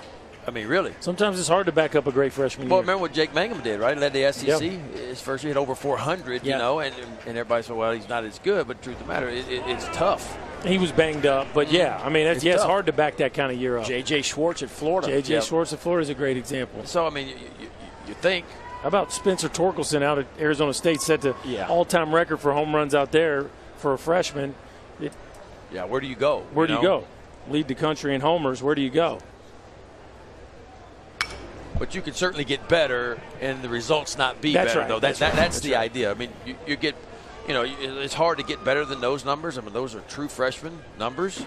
Those 14 homers by Kerstead, of course, the most ever for a freshman in Arkansas history. Look at the RBIs. But I think Casey Martin, what you're going to see a guy, only stole 7 or 8 bags. Okay, I think you look at him. Okay, how can he get better? Well, he's certainly capable. It wouldn't surprise me if he stole 20 bags next year. Maybe more than that. So that's how he can get better. I think Kerstead, after watching him a little bit this year, defense for me. I think he needs to get a little bit better defensively. No doubt. He's not bad, but I think he can improve his game there. And of course, that's what summer ball is for. And these guys will go, they'll have the postseason meetings. And there's the 9:33 just on time going through. But you'll have the exit meetings. And you'll get feedback when the season's over. I think one thing I would do if I was Dave Van Horn, if you want Casey Martin to steal more bags, split him. I wouldn't hit him right in front of Kerstead. Yeah, no doubt. I'd hit maybe Martin first, let Kerstead hit third. Because that is something, if you look at Arkansas now, if you're going to poke holes here and there, maybe the defense needs to get a little bit better. But I think they need to steal more bags. And they got the kind of team that, that hits the home runs. They can hit the long ball. Cortez now out in right field will make that catch. So that'll do it for the Hogs in their half of the 7th. Home run off the bat of Cole makes it a 14-3 game. Yes, the boys are back. 6 of the 8 have been determined. 2 remaining. Most College World Series appearances. Texas now give them 36 after their win today against Tennessee Tech. Miami in second with 25 appearances. Hurricanes not in the NCAA tournament this year. Florida State, what a tough way to bow out, losing in the regional on a walk-off with 2 strikes in the 9th inning. And we need to get Southern Cal back in the mix. Well, they are out of the mix. Cole Ramage getting the ball here in the 8th inning, the freshman out of Southlake, Texas. His 18th appearance on the year. Those are pretty good numbers right there. And 30 1/3, 42 strikeouts, 13 walks. Still waiting on Cronin. I know he wants to get in as super. Got to think you're going to use him in the 9th, right? You would think. I mean, just because he hadn't pitched yet. Got to have my guy sharp. If I'm going to Omaha, got to have that left-hander rocking.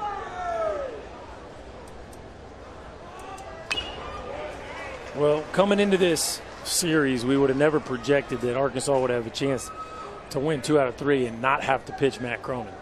You wouldn't project it that there'd be a couple lopsided wins. But I never thought we'd see the walks that we've seen from both sides. Exactly. I never thought the pitching would have yielded the free passes that it had. And that's both teams. Now, that's been twice now for South Carolina, game 1 and game 3. But look, Arkansas, same boat last night. And going forward for Arkansas, I think that's a little bit of a concern, the bullpen. Yes. LT Tolbert, 1-2 count. Well, and I think, too, I mean, let's be honest. They both grinded, but you didn't exactly see a razor-sharp Blaine Knight or Casey Murphy. Right? I mean, Isaiah Campbell for 4 innings or so was as good as those 2 were. Now, I'm not worried at all about the offense. The offense is going to do its thing. It has all season long. Most of them seem to be firing on all cylinders. But, I mean, when you talk about Arkansas pitch, you look at number 2 pitching staff in the SEC. It's been really good. But you're right. Blaine Knight's given up 18 home runs, but to his credit, 16 of them solo shots. Well, you say the one thing that's, if it's normal TD Ameritrade, you're not going to get the balls like the ball Eric Cole just hit out of here. No doubt. The oppo fly balls will not go out of that yard. So now last year it was more offensive. We had the wind blowing out. Normally, if it's warm, the wind's going to blow in, and so Arkansas is not going to be able to rely on the home run as much. Doesn't mean they can't hit some balls out of there, but probably not many oppo ones. But it just seems like this time of the year, because the arms are getting a little bit tired, innings have accumulated, you know, that the hitter's a little bit ahead. I mean, the hitters just are ahead. Yeah. And you don't normally see, I mean, every now and then you'll see the pitching matchup you hope you get at the College World Series, but a lot of times it just doesn't pan out. That one's down the line and left. Gerstad, long run, and that'll be a that was close. Foul ball. How about the effort from Gerstad? He continues to amaze me, because for a big guy, he covers and closes. He can ground. run. Like, he can really run. And this is a big man getting over there. Not the best jump either, but boy, once he starts moving, he is moving. And that ball, if it missed barely. I'm not sure. We're going to get a look at it right here. Yeah, it missed. Yeah, it did. Great call. Just by a couple inches.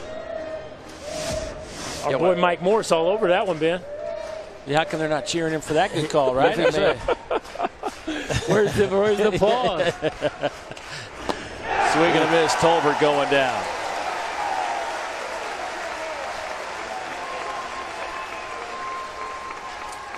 Arkansas.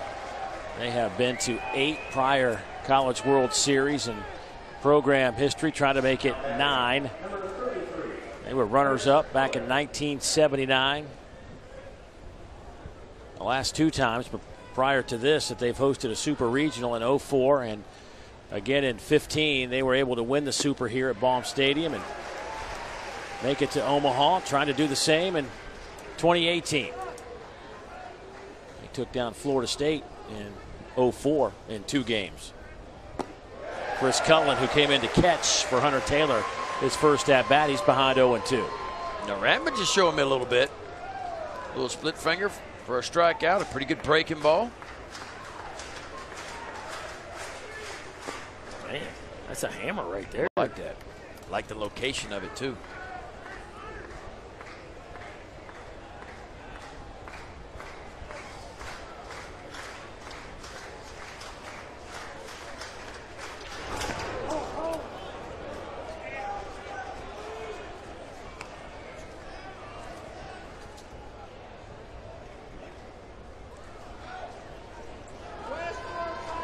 Two and 2 the count.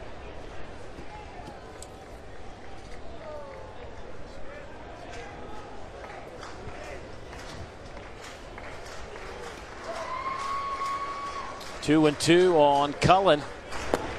That one just misses. By the way, congrats to Tim Tadlock at Texas Tech. Oh, yeah. They're going to Omaha, and those guys can swing it. They are an offensive machine. What a program Tim Tadlock has built down there. I love it. Hard hit ball. There's Martin with a stab and a throw. My goodness. How about that arm? Frozen rope coming across the diamond. How about that? Again, just a freshman. It's so easy for him. You said it the other night, Berkey. I mean, the explosion. Look, he's standing straight up right there, but watch him get down in his crouch, and there's a rocket to the backhand side. Look how quick. And I'm talking about a cannon across the diamond. How smooth is this 360 slide? Look at this. Just a little 360 piece, hop up, and a linea across the field. Momentum took him that way, so he just continued to spin around and just a rocket. I'd like to get a radar on that. It's easy. I mean, he looks like he's been over there for a long time. I wish we had like the baseball combine like they did the NFL combine. Right. I would love to see his scores.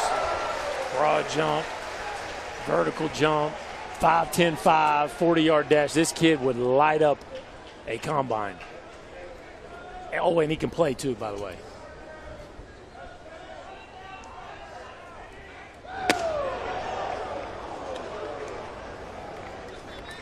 Jacob Olson,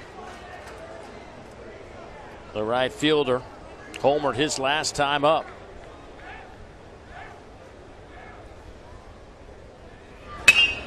And he may have homered this time as well. Hey, how you doing, Jacob Olson?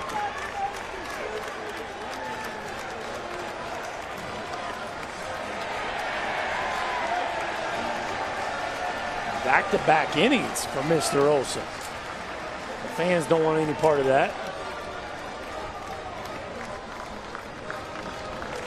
But lean on one, big fella. Yeah.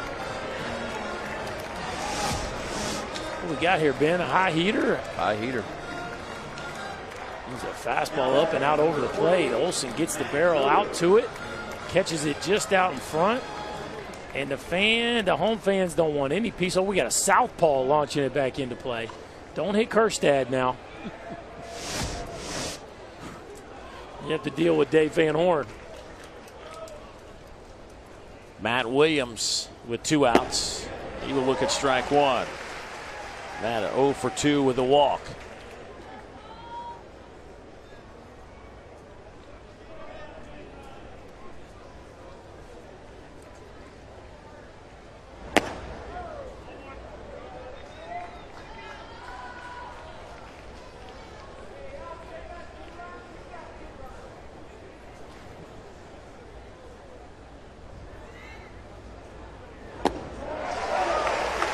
One and 2 on Williams.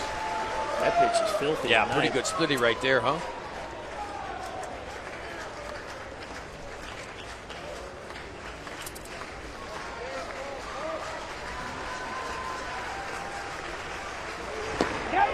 Didn't go.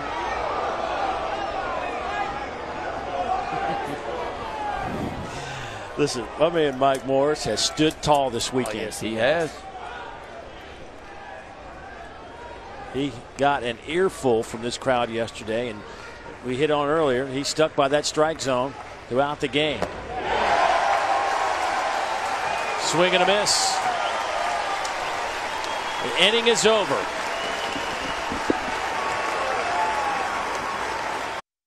The NCAA Baseball Super Regionals is presented by the Capital One Venture Card. Earn unlimited double miles on every purchase every day. What's in your wallet?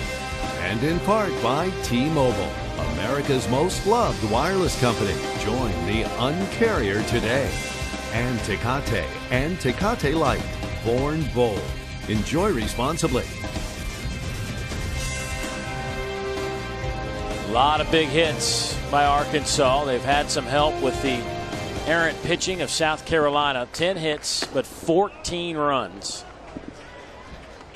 It has not been a good night on the mound for the Gamecocks. Bottom of the 8th inning.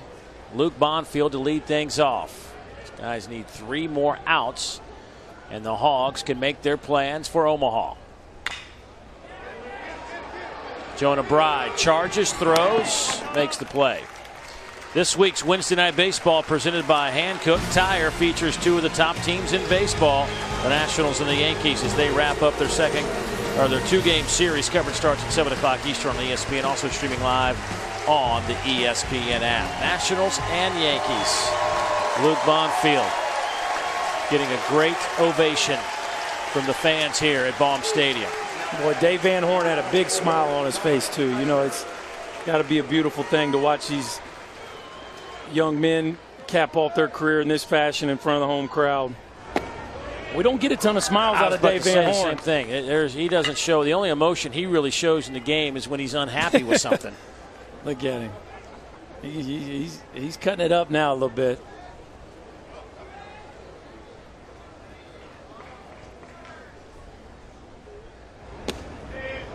Dominic Fletcher stepping in.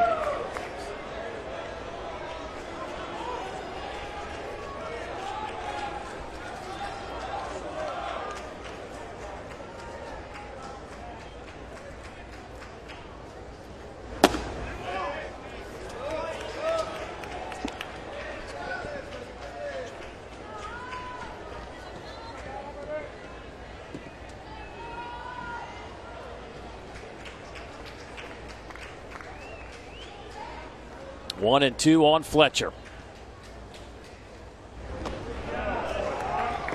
You know, guys, you've done this. You've had the opportunity. Ben, you went through the old school regionals. Berkey, you had supers.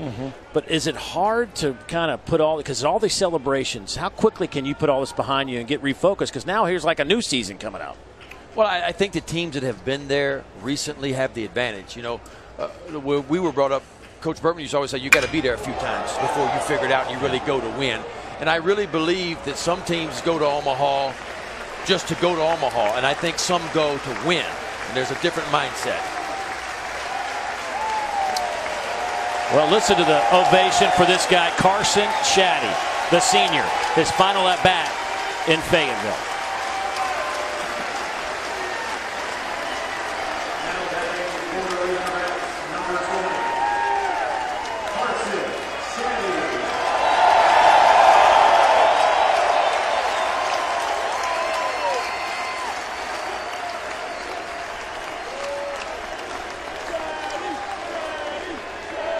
There is Holland,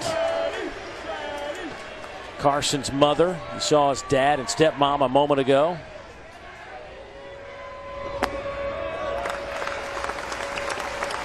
Fans on their feet for this at-bat. Boy, this has got to be an emotional moment for Carson Shaddy. Well, whatever happens, he has had his moments in this Super Regional.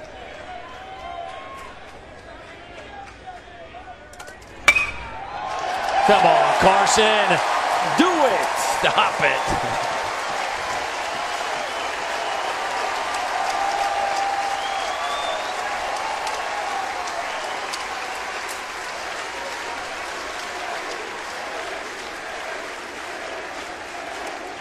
So Carson Shaddy with the 2-out base hit. Let's get an update.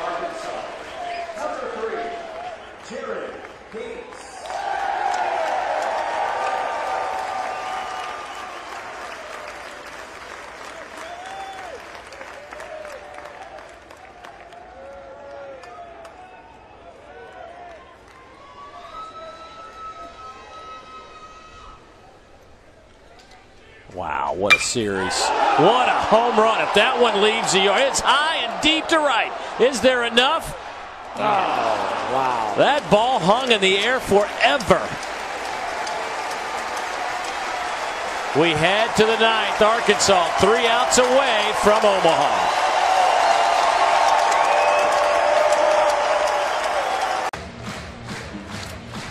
The Hog fans can feel it. 3 outs away. And what has been a long baseball season that will culminate with a trip to Omaha. Everybody ready for the celebration. There are not many folks that have left this building.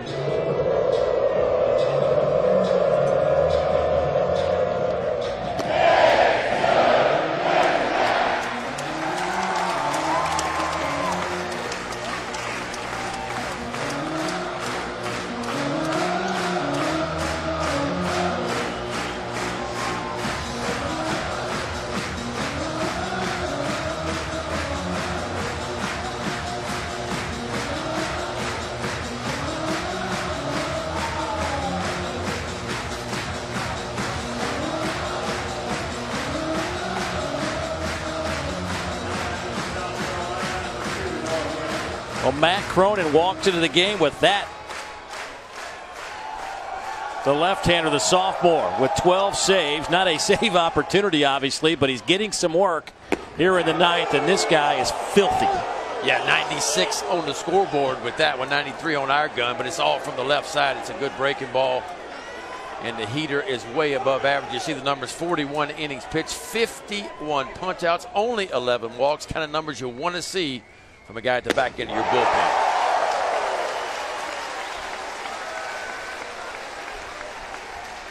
He's been waiting all weekend, and he walks into the game with that going on around him. Yeah, that'll get you juiced up.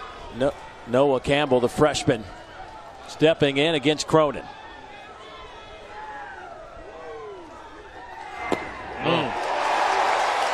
Ain't nobody going to hit that one. 94 at the bottom of the knees.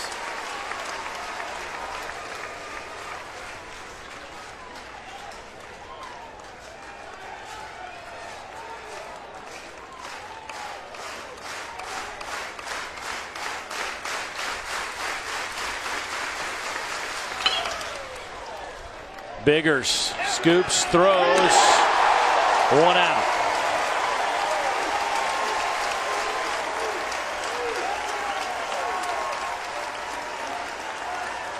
Our Capital One player of the game is Eric Cole. How about his day? 5 runs scored, 3 for 3 at the plate, including a home run.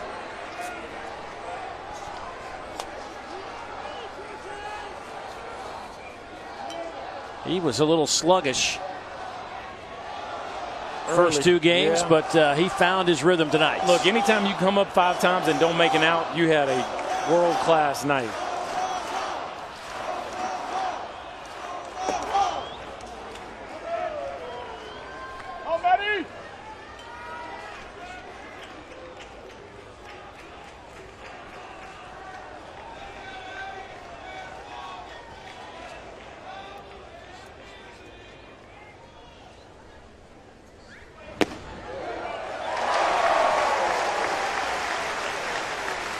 Well, this has just got to be a nasty matchup for a guy like Cortez. Well, yeah, if you're going to get that one called against it, it makes it a little bit tougher, real too. Nasty. Better get the fungo out to reach that one, huh?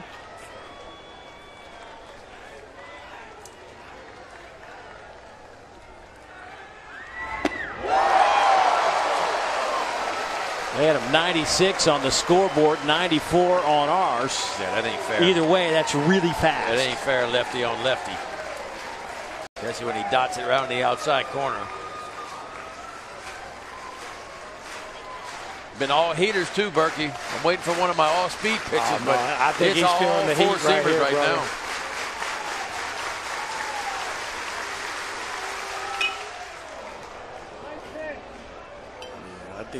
I think he's going to play a little hardball in this inning.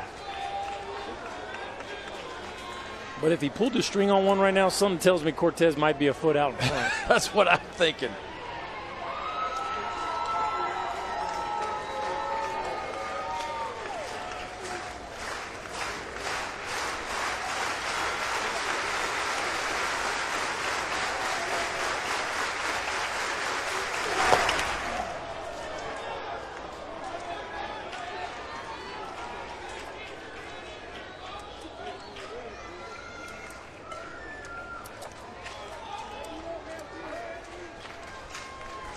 Cortez with a couple of walks. A fly out and a pop-up.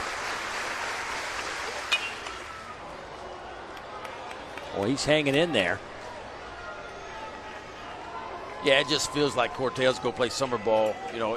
He may sign, he probably will, but if he doesn't, he could be a guy that comes back and does hit. It's just a matter of time for that average goes from 260 up to, if he stays here. Of course, in today's world, the batting average statistic has really been devalued. Obviously, it's part of on-base percentage, but it's really about OPS.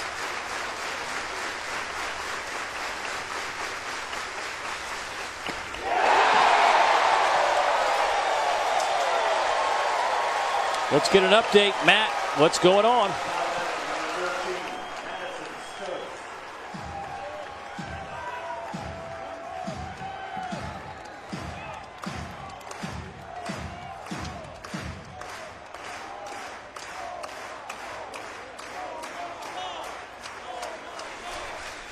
Thank you, Matt. We need one more out here to wrap this one up. Madison Stokes will step to the plate, and you can see the emotion now in the South Carolina dugout as these guys, some of them juniors, matter of fact with Cortez, a draft-eligible sophomore. These guys will head back to Columbia, and they will head their separate ways, many of these guys, to pro ball. Yeah, South Carolina 10 drafted, Arkansas 11.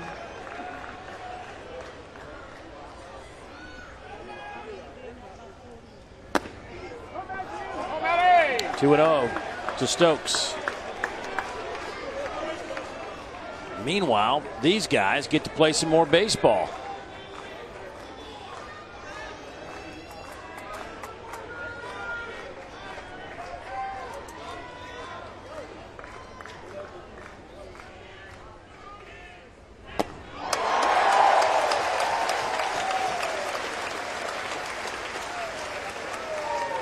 That ball at 93, 94 have some move on it? That one cut. Right? That one cut. We hadn't seen a whole lot of the cut, but that wasn't a fair pitch. Cut right in on his hands. And I don't know if he does it on purpose. Sometimes you just get around it as a pitcher. You get around it just a little bit. The way you finish your fingertips, you can make that thing cut a little bit. Smashed foul. Madison Stokes sending a parting shot to the Razorbacks in their dugout on the way out. But now there's 2 strikes here in the top of the 9th inning.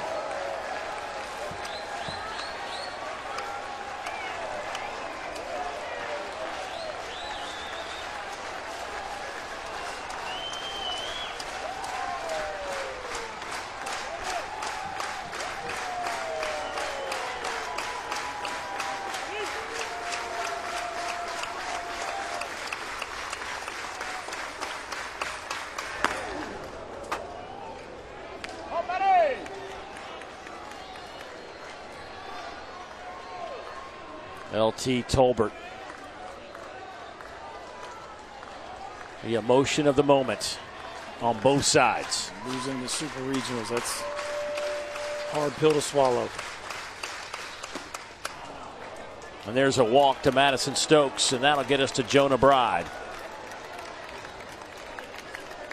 Everybody on their feet here at Baum Stadium. Now batting, number 20, Jonah Bride. That's tough right there. I mean, you pour your heart, your guts, and everything into it, and you get so close. Yeah, it starts in August, workouts and 4-on-1s. You get all the way to the edge of every college player's dream and come up a little short. That hurts. Bride fouls that straight back, and here's a guy that will certainly be missed at South Carolina, a class act, and Jonah Bride. He has started 186 consecutive games, the ultimate team guy.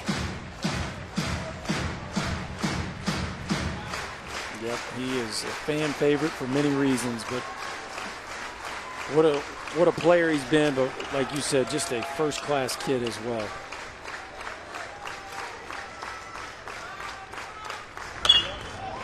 And now it's 0-2.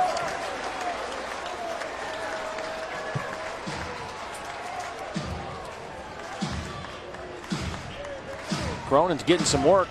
Pitch number 20 on the way. And I'm talking about all heaters, too. 20 pitches, 20 fastballs. One he kind of got around a little bit accidentally and cut.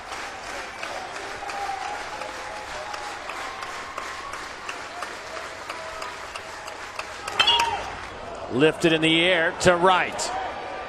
Cole will make the catch, and Arkansas has done it. They're headed to their 9th trip to the College World Series.